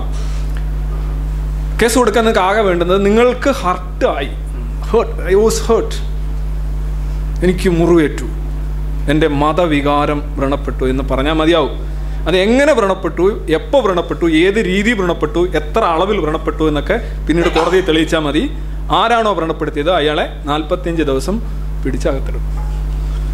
Non bailable ഒഫൻസാണ്. പിന്നെ മനുഷ്യർക്കൊക്കെ ഇത് ഇടപെടുന്ന മനുഷ്യർക്കൊക്കെ ഒരു സാമാന്യ ബോധവും വിവരമൊക്കെ ഉള്ളതുകൊണ്ട് അങ്ങനെ അധികം സംഭവിക്കാറില്ലെന്നേ ഉള്ളൂ. പക്ഷെ ആ നിയമം ഇപ്പോഴും അവിടെയുണ്ട്. അതായത് ഈ നിയമപ്രകാരം അറസ്റ്റിലായ ആരെയും ശിക്ഷിച്ചിട്ടില്ല. കാര്യം ഇത് വളരെ ദുർബലമായിട്ടുള്ള അപഹാസ്യമായ പരിഹാസ്യമായ ഒരു വകുപ്പാണ്, കോടതിയിൽ നിലനിൽക്കില്ല. പക്ഷേ 45 ദിവസം നിങ്ങൾ ജയിലിൽ കിടന്നില്ലേ, അതിനാര് പകരം തരും? നിങ്ങളുടെ പടമൊക്കെ അടിച്ചു വരില്ലേ? ലൈക്ക് ദാറ്റ് TV ചാനൽ വൈകിട്ട് ഇദ്ദേഹത്തെ അറസ്റ്റ് ചെയ്തിരിക്കുകയാണ്, അങ്ങനെ കൊണ്ടുപോകുന്നു പറഞ്ഞ ആളുകൾ. എന്താ കാര്യം? ഈ സാധനം കാണുന്നവർക്കെല്ലാം അറിയാം ഇത് മാറ്റേണ്ടതാണ്, ഇത് വളരെ അപരിഷ്കൃതമാണ്. സനൽ ഇടമറുകിനെ പോലുള്ള ഒരു യുക്തിവാദി ഇപ്പോഴും ഫിൻലൻഡിൽ കഴിയുന്നതിൻ്റെ കാരണം ഇങ്ങനെ ഒരു വകുപ്പാണ്. ഒരു ക്രിസ്തുവിൻ്റെ ഒരു പ്രതിമയിൽ നിന്ന് ജലം ഇറ്റിറ്റു വീഴുന്നത് തൊട്ടടുത്ത ഈ അഴുക്ക് വെള്ളം കെട്ടിക്കിടക്കുന്ന ഒരു ടാങ്കിൽ നിന്ന് കാപ്പിലറി ആക്ഷൻ വഴി ആ പ്രതിമയിലേക്ക് ഊർന്നു വരുന്ന വെള്ളമാണ് അത് എന്ന് വളരെ 4ാം ക്ലാസ്സിലെ ശാസ്ത്രം പറഞ്ഞതിനാണ് അവിടുത്തെ കത്തോലിക്ക അധികൃതർ അദ്ദേഹത്തിനെതിരെ തുരുതുരെ കേസുകൾ കൊടുത്തിരിക്കുന്നു. ഇവിടെ വന്നു കഴിഞ്ഞാൽ 45 ദിവസം ജയിലിൽ കിടക്കാൻ താല്പര്യമില്ലാത്തതുകൊണ്ട് അദ്ദേഹം ഫിൻലൻഡിൽ പോയി. 2 വർഷമായിട്ട് അദ്ദേഹം പോകേണ്ടിയിരുന്നോ എന്നുള്ളത് വേറൊരു കാര്യം. പക്ഷേ പോയി. ചിലപ്പോൾ ചിലർക്ക് ജയിൽ ഇത്ര ഇഷ്ടപ്പെടുന്നില്ല, എല്ലാവർക്കും ഇഷ്ടപ്പെടുന്നില്ലല്ലോ ജയിൽ. ഈ ഒരു നിയമം ഇവിടെ ഉണ്ട്, ഇതെടുത്ത് കളയാവുന്നതേ ഉള്ളൂ. ഇന്ത്യൻ പീനൽ കോഡിലെ പല നിയമങ്ങളും ഇങ്ങനെ എടുത്ത് കളയുന്നുണ്ട് പല. പക്ഷേ ഇത് മതത്തെ അനുകൂലിക്കുന്ന ഒരു നിയമമായതുകൊണ്ട് അതിപ്പോഴും നിൽക്കുകയാണ്. ഒരു രാഷ്ട്രീയ പാർട്ടി അതിനെതിരെ പറഞ്ഞു വരുമ്പോൾ ഞങ്ങളെല്ലാം പുരോഗമനവാദില്ല. ഞങ്ങൾ പുരോഗമനം വെച്ചാൽ അൾട്രാ പുരോഗമനവാദം വന്ന് ഇങ്ങനെ പൊട്ടിത്തെറിച്ചിരിക്കുന്ന ആൾക്കാരാണ്. ഭയങ്കര സംഭവങ്ങളാണ്. പക്ഷെ ഇത് മതത്തെ പേടിപ്പെടു അല്ലെങ്കിൽ അവരെ ഒന്നും ചെയ്യാൻ ആർക്കും വയ്യ. മതമേവ ജയതേ. That's only political doctrine. അവിടെയാണ് ഈ പെൺകുട്ടി ചെയ്ത ഈ വീരകൃത്യം ഞാൻ ചൂണ്ടിക്കാണിക്കാൻ ആഗ്രഹിക്കുന്നു. അതായത് കോടതികൾ മാത്രം ശരണമാകുന്ന ഒരവസ്ഥയിൽ എന്ത് രാഷ്ട്രീയമാണുള്ളത്? Politics is for people. ജനങ്ങൾക്ക് വേണ്ടി ഒന്നും ചെയ്യാൻ കഴിയാത്ത ഒരു രാഷ്ട്രീയം അവസാനം കോടതിയുടെ ദയയിൽ നമുക്ക് കിട്ടുന്ന പിച്ച തുട്ടുകളായിട്ട് നീതി മാറുമ്പം ആ സമൂഹം വളരെ ഇരുണ്ടതാണ് എന്നാണ് എൻ്റെ അർത്ഥം. It's A super society ആയിച്ച്. That's once again ആയി ഞാനൊരു സർക്കാസ്റ്റിക്കലിയാണ് പറയുന്നത്. It's A super society. അതുപോലെ തന്നെ സ്വവർഗ അനുരാഗികൾക്കെതിരെയുള്ള സെക്ഷൻ 377 അത് നീക്കം ചെയ്യാൻ സമ്മതിക്കില്ല. എനിക്ക് എന്ത് അടിസ്ഥാനത്തിലാണ് ഇവരിതിങ്ങനെ പോകുന്നത് പലപ്പോഴും മനസ്സിലാവുന്നത്. ലോകത്തെല്ലായിടത്തും ഈവൻ UN വരെ അംഗീകരിച്ചൊരു കാര്യമാണ് ഈ സ്വവർഗ അനുരാഗ ബോധം എന്ന് പറയുന്നത്. നിങ്ങൾക്ക് താല്പര്യമില്ലെങ്കിൽ നിങ്ങൾ ചെയ്യേണ്ട. ആരെങ്കിലും പറയുന്നുണ്ടോ? നിങ്ങൾക്ക് ഇഷ്ടമില്ല നിങ്ങൾ അങ്ങോട്ട് പോകണ്ട, അങ്ങനെ ഉള്ളവരെ ഇഷ്ടമല്ല നിങ്ങൾ ബന്ധപ്പെടേണ്ട. ഇത് ഒരു വ്യക്തി എടുക്കുന്ന തീരുമാനമല്ല. സിമ്പിൾ ബയോളജി 7ാം ക്ലാസ്സിലെ ബയോളജി പഠിച്ചാൽ മതി. 7ാം ക്ലാസ്സിലെ ബയോളജി പഠിക്കാൻ വിസമ്മതിക്കുന്ന സമൂഹം.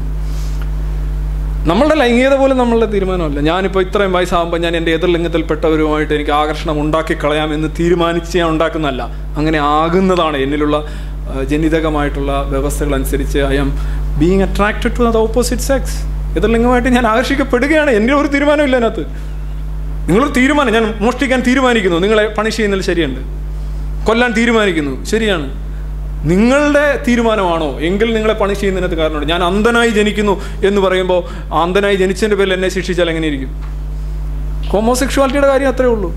അത് മനുഷ്യരുടെ ഇടയിൽ മാത്രമല്ല, ഈ ഭൂമിയിലുള്ള സർവ്വ ജീവജാലങ്ങളുടെ ഇടയിലും ഹോമോസെക്ഷുവാലിറ്റി ഉണ്ട്. ചില ജീവജാലങ്ങളുടെ ഇടയിൽ വളരെ കൂടുതലാണ്, 10 മുതൽ 20% വരെ വരാറുണ്ട്. ഇത് വളരെ വ്യക്തമാണിത്. ഇതൊരു നമ്മൾ പറയും ഒരു പക്ഷേ നമ്മളിപ്പോൾ ഹെട്രോജീനിയസ് ആയിട്ടുള്ള ഹെട്രോസെക്ഷൽ ആയിട്ടുള്ള ആൾക്കാരായിട്ട് പറയും അത് മോശമാണെന്ന്. നിങ്ങൾ മോശമാണെന്ന് പറയാൻ നിങ്ങളുടെ പ്രൈവറ്റ് അഭിപ്രായം, നിങ്ങളുടെ ശരിയാണെന്ന് എങ്ങനെ പറയാൻ പറ്റും? By evolution by natural selection നോക്കുമ്പോൾ it may be A minority position. ഒരു മൈനോറിറ്റി പൊസിഷനെ നിങ്ങൾക്ക് മൃഗീയമായി അടിച്ചമർത്താനും ശിക്ഷിക്കാനൊന്നും അവകാശമില്ല. അത് മാനവികതയ്ക്ക് വിരുദ്ധമാണത്. നിങ്ങൾക്ക് വേണമെങ്കിൽ പറയാൻ ഒരാളിരിക്കുക ഇത് മോശമാണ് എന്നൊക്കെ പറയാൻ പോലും പാടില്ല എന്ന് ഞാൻ പറയുന്നത്. എങ്ങനെ പറയാൻ പറ്റും നിങ്ങൾക്ക്? എന്ത് അടിസ്ഥാനമാണുള്ളത്? നിങ്ങളത് ഫോളോ ചെയ്യാതിരിക്കുക. അവരെ ഈ അഫ്ഗാനിസ്ഥാനിലൊക്കെ ഒരു മതിൽ കൊണ്ടുവന്ന് വെച്ചിട്ട് തള്ളി മതിൽ അവരെ മേളിലിട്ട് അവരെ അവിടെ വെച്ച് വെട്ടി മൂടുകയാണ് ചെയ്യുന്നത്. ബൈബിളിലൊരു കഥയുണ്ട്. ഇസ്ലാമിലൊക്കെ അത് വളരെ ക്രൂരമായിട്ട്. ഇസ്ലാമിൽ പണ്ട് ഇത്രയും ഉണ്ടായിരുന്നില്ല. ഇസ്ലാമിൽ ഖുർആനിൽ ഒരു വാചകം പോലും ഇവർക്കെതിരെ ഇല്ല. പക്ഷേ ശരീഅത്ത് എന്ന് പറയുന്ന സാധനം പലപ്പോഴും അവരെ സാഹിത്യത്തിന് പുറത്ത് നിൽക്കുന്ന സാധനമാണ്. ഇപ്പോൾ അഡൾട്ടറേഴ്സിനെ കല്ലെറിഞ്ഞ് കൊല്ലാനായിട്ടുള്ള വരി ഖുർആനിൽ നിന്ന് നീക്കം ചെയ്യപ്പെട്ടതാണ്, അബ്രോഗേറ്റ് ചെയ്യപ്പെട്ട സാധനമാണ്. പക്ഷേ ശരീഅത്തിൽ അതിപ്പോഴും പലരും നടപ്പിലാക്കുന്നുണ്ട്. കല്ലെറിഞ്ഞ് കൊല്ലുന്നതിന് യാതൊരു ഇതുമില്ല. ആട് നിന്ന് പോയ ആയത്തുകളാണെന്നാണ് പറയുന്നത്. ഇങ്ങനെ എഴുതി വെച്ചിരുന്ന സാധനം എടുത്ത് ആട് നിന്ന് പോയെന്ന് പറഞ്ഞു. പക്ഷേ ആട് നിന്ന് പോയ സാധനം വെച്ചാണ് ഇപ്പോഴും കല്ലെറിഞ്ഞ് കൊല്ലുന്നത്. അതാണ് ശരീഅത്തിൻ്റെ വില. അപ്പോൾ അതാണ് ഈ ആർട്ടിക്കിൾ സെക്ഷൻ 370. അന്ന് രാഹുൽ ഗാന്ധിയൊക്കെ ഉൾപ്പെടെയുള്ള നേതാക്കന്മാർ പറഞ്ഞ് നമ്മളിതിനെതിരെ പ്രമേയം കൊണ്ടുവരും, ഓർഡിനൻസ് കൊണ്ടുവരും. എന്ത് ചെയ്യും? ഞാൻ കണ്ടില്ല, ഒന്നും കണ്ടില്ലല്ലോ ഇതുവരെ. സ്ത്രീയുടെ അവകാശം, സ്ത്രീയുടെ പദവി, അതുപോലെ തന്നെ ന്യൂനപക്ഷങ്ങളുടെ പദവി, മൈനോറിറ്റി പൊസിഷൻ. ന്യൂനപക്ഷങ്ങൾ എന്ന് പറയുമ്പോൾ എല്ലാം വരും. ജാതി മതമല്ല. ഇവിടെ ന്യൂനപക്ഷം എന്ന് പറയുമ്പോൾ എല്ലാവരും ഏറ്റവും എന്താണ് ഇവിടെ ന്യൂനപക്ഷം എന്നുള്ള അർത്ഥം തന്നെ നമുക്കറിയില്ല. നമ്മൾ ന്യൂനപക്ഷം എന്ന് പറയുന്നത് അറിയോ? മുസ്ലിങ്ങളും ക്രിസ്ത്യാനികളും. ഇതാണ് നമ്മുടെ ന്യൂനപക്ഷം. ന്യൂനപക്ഷം എന്ന് പറഞ്ഞാൽ എണ്ണത്തിൽ കുറഞ്ഞാണെങ്കിൽ അങ്ങനെ നോക്കുകയാണെങ്കിൽ ഏറ്റവും വലിയ ന്യൂനപക്ഷം അതിലും കുറഞ്ഞ സിഖുകാരും ബൗദ്ധന്മാരും ജൈനന്മാരും ഒക്കെ അല്ലേ? അവരൊട്ടും ഇല്ലല്ലോ, അവർക്കൊന്നും ഇല്ലല്ലോ. ന്യൂനപക്ഷം എന്ന് പറയുമ്പോൾ നമ്പർ വെച്ചാണ് പറയുന്നത്. ഭയങ്കര ന്യൂനപക്ഷ പ്രേമമാണ് നമുക്കുള്ളത്. യഥാർത്ഥ ന്യൂനപക്ഷങ്ങൾക്കൊന്നുമില്ല, ശക്തമായ ന്യൂനപക്ഷങ്ങൾക്ക് ഉണ്ട്. അപ്പം ന്യൂനപക്ഷത്തിലെ ഭൂരിപക്ഷമാകുക എന്നുള്ളതാണ് ഞാൻ പറഞ്ഞ മൈനോറിറ്റി പൊസിഷൻസ്. അത് ഹോമോസെക്ഷൽസ് അതിനകത്ത് പെടുന്നതാണ്. അവരെ മാനിക്കുകയും അവരുടെ അവകാശങ്ങളെ അംഗീകരിക്കുകയും ചെയ്യാത്തൊരു സമൂഹം കാടൻ സമൂഹം തന്നെയാണ്. അത് കുറച്ച് ചിന്തിച്ചാൽ നിങ്ങൾക്ക് അത് ബോധ്യപ്പെടുന്നത്. ഇത് പലരും അഭിപ്രായങ്ങൾ പറയുക എന്ന് പറയുന്നത് വലിയൊരു ദുരാചാരമായിട്ട് മാറിയിട്ടുണ്ട്. നിങ്ങൾ ആരുടെ അഭിപ്രായങ്ങളാണ് പറയുക? ഈ നമ്മളെ ബുദ്ധിജീവികളുടെയും രാഷ്ട്രീയ ചിന്തകന്മാരുടെ ഒരു പ്രശ്നം എന്ന് പറഞ്ഞാൽ അവർക്ക് അഭിപ്രായങ്ങൾ പറയുമ്പോൾ തല പൊട്ടി. ചില രാവണൻ ഇങ്ങനെ ഒരു ശാപം ഉണ്ടായിട്ട് കേട്ടിട്ടുണ്ട്. ഏതെങ്കിലും ഒരു സ്ത്രീയുടെ ശരീരത്തിൽ തൊട്ട് കഴിഞ്ഞാൽ അദ്ദേഹത്തിൻ്റെ തല പൊട്ടിത്തെറിച്ച് മരിക്കും എന്നൊരു ശാപം അദ്ദേഹം വാങ്ങി വെച്ചിട്ടുണ്ട് പണ്ട് വിംബിൾഡണിൽ പോയ സമയത്ത്. ആ ശാപം അദ്ദേഹത്തിൻ്റെ ജീവിതകാലത്ത് മൊത്തം ഉണ്ടായിരുന്നു. അതുകൊണ്ടാണ് അദ്ദേഹം സീതയെ മോഷിച്ചുകൊണ്ട് പോയത് എങ്ങനെയാണെന്നുള്ള ചോദ്യം പലപ്പോഴും നമ്മൾ ഉന്നയിക്കുന്നത്. അതിൽ അഭിപ്രായം പറഞ്ഞു പോയി കഴിഞ്ഞാൽ തല പൊട്ടിത്തെറിക്കും. അപ്പോൾ പലരും ഒരുപാട് ഘോരമായി ചിന്തിക്കും. ഇപ്പോൾ ഇതിനകത്ത് കാണുന്നത് രണ്ട് കഴുത, ഒരു കഴുതയുടെ പുറത്തൊരു രണ്ട് പേര് പോവുകയാണ്. അപ്പോൾ ആളുകൾ പറയണം, സമൂഹം പറയാണ്, രണ്ട് പേർ ഒരു കഴുതയുടെ പുറത്ത്, പാവം കഴുത, ഇവന്മാരെന്നാ ചെയ്യുന്നത്? ഒരു കഴുതയുടെ പുറത്ത് രണ്ടെണ്ണോടെ കയറി പോകും, നാണമില്ലേ എന്ന് ചോദിക്കും. അപ്പോൾ എന്ത് ചെയ്യാണ്? ഉടനെ താഴെ ഇറങ്ങുകയാണ്. ഈ അമ്മാവൻ മാത്രം മേളി ഭാര്യ പറയാം. അപ്പോൾ വേറെ വീണ്ടും അപ്പം സമം പറയാം, ഭാര്യയെ നടത്തിച്ചിട്ട് ഇയാൾ ഒറ്റയ്ക്ക് കഴുതപ്പുറത്ത് പോകുന്നു, ദുഷ്ടൻ, ഇയാൾ എന്ത് മനുഷ്യനാ? പാവം ഭാര്യയെ നടത്തിച്ചിട്ട് ഇയാൾ പോകുന്നു. അപ്പോൾ വേറൊരു ആംഗിളായി. അപ്പോൾ എന്ത് ചെയ്തു?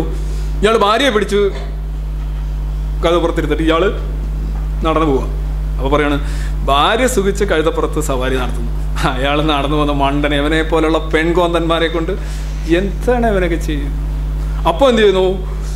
ഇവർ രണ്ടുപേരും പുറത്തിറങ്ങിയിട്ട് കഴുതയെ നടത്തുക. അപ്പോഴാണ് വരുന്ന സമൂഹത്തിൻ്റെ അടുത്ത അഭിപ്രായം, മണ്ടന്മാർ, ഒരു കഴുതയെ എങ്ങനെ ഉപയോഗിക്കണമെന്ന് പോലും അറിയാൻ വയ്യ, കഴുതയും കൊണ്ട് നടക്കുക, ഇവനെയൊക്കെ എന്തോ വേണം. നിങ്ങളുടെ അഭിപ്രായം പറയുകയാണെങ്കിൽ, നിങ്ങളുടെ ചിന്തകൾ നിങ്ങൾ പരസ്യമാക്കുകയാണെങ്കിൽ, നിങ്ങൾ പുറത്തേക്ക് ഒഴുകുകയാണെങ്കിൽ സ്വാഭാവികമായിട്ട് ഇത്തരം അഭിപ്രായങ്ങൾ വരും. നിങ്ങളിത് പേടിച്ചുകൊണ്ട് ഒന്നും പറയാതിരിക്കുകയാണെങ്കിൽ നിങ്ങൾക്ക് എന്ത് ചെയ്യാൻ കഴിയും?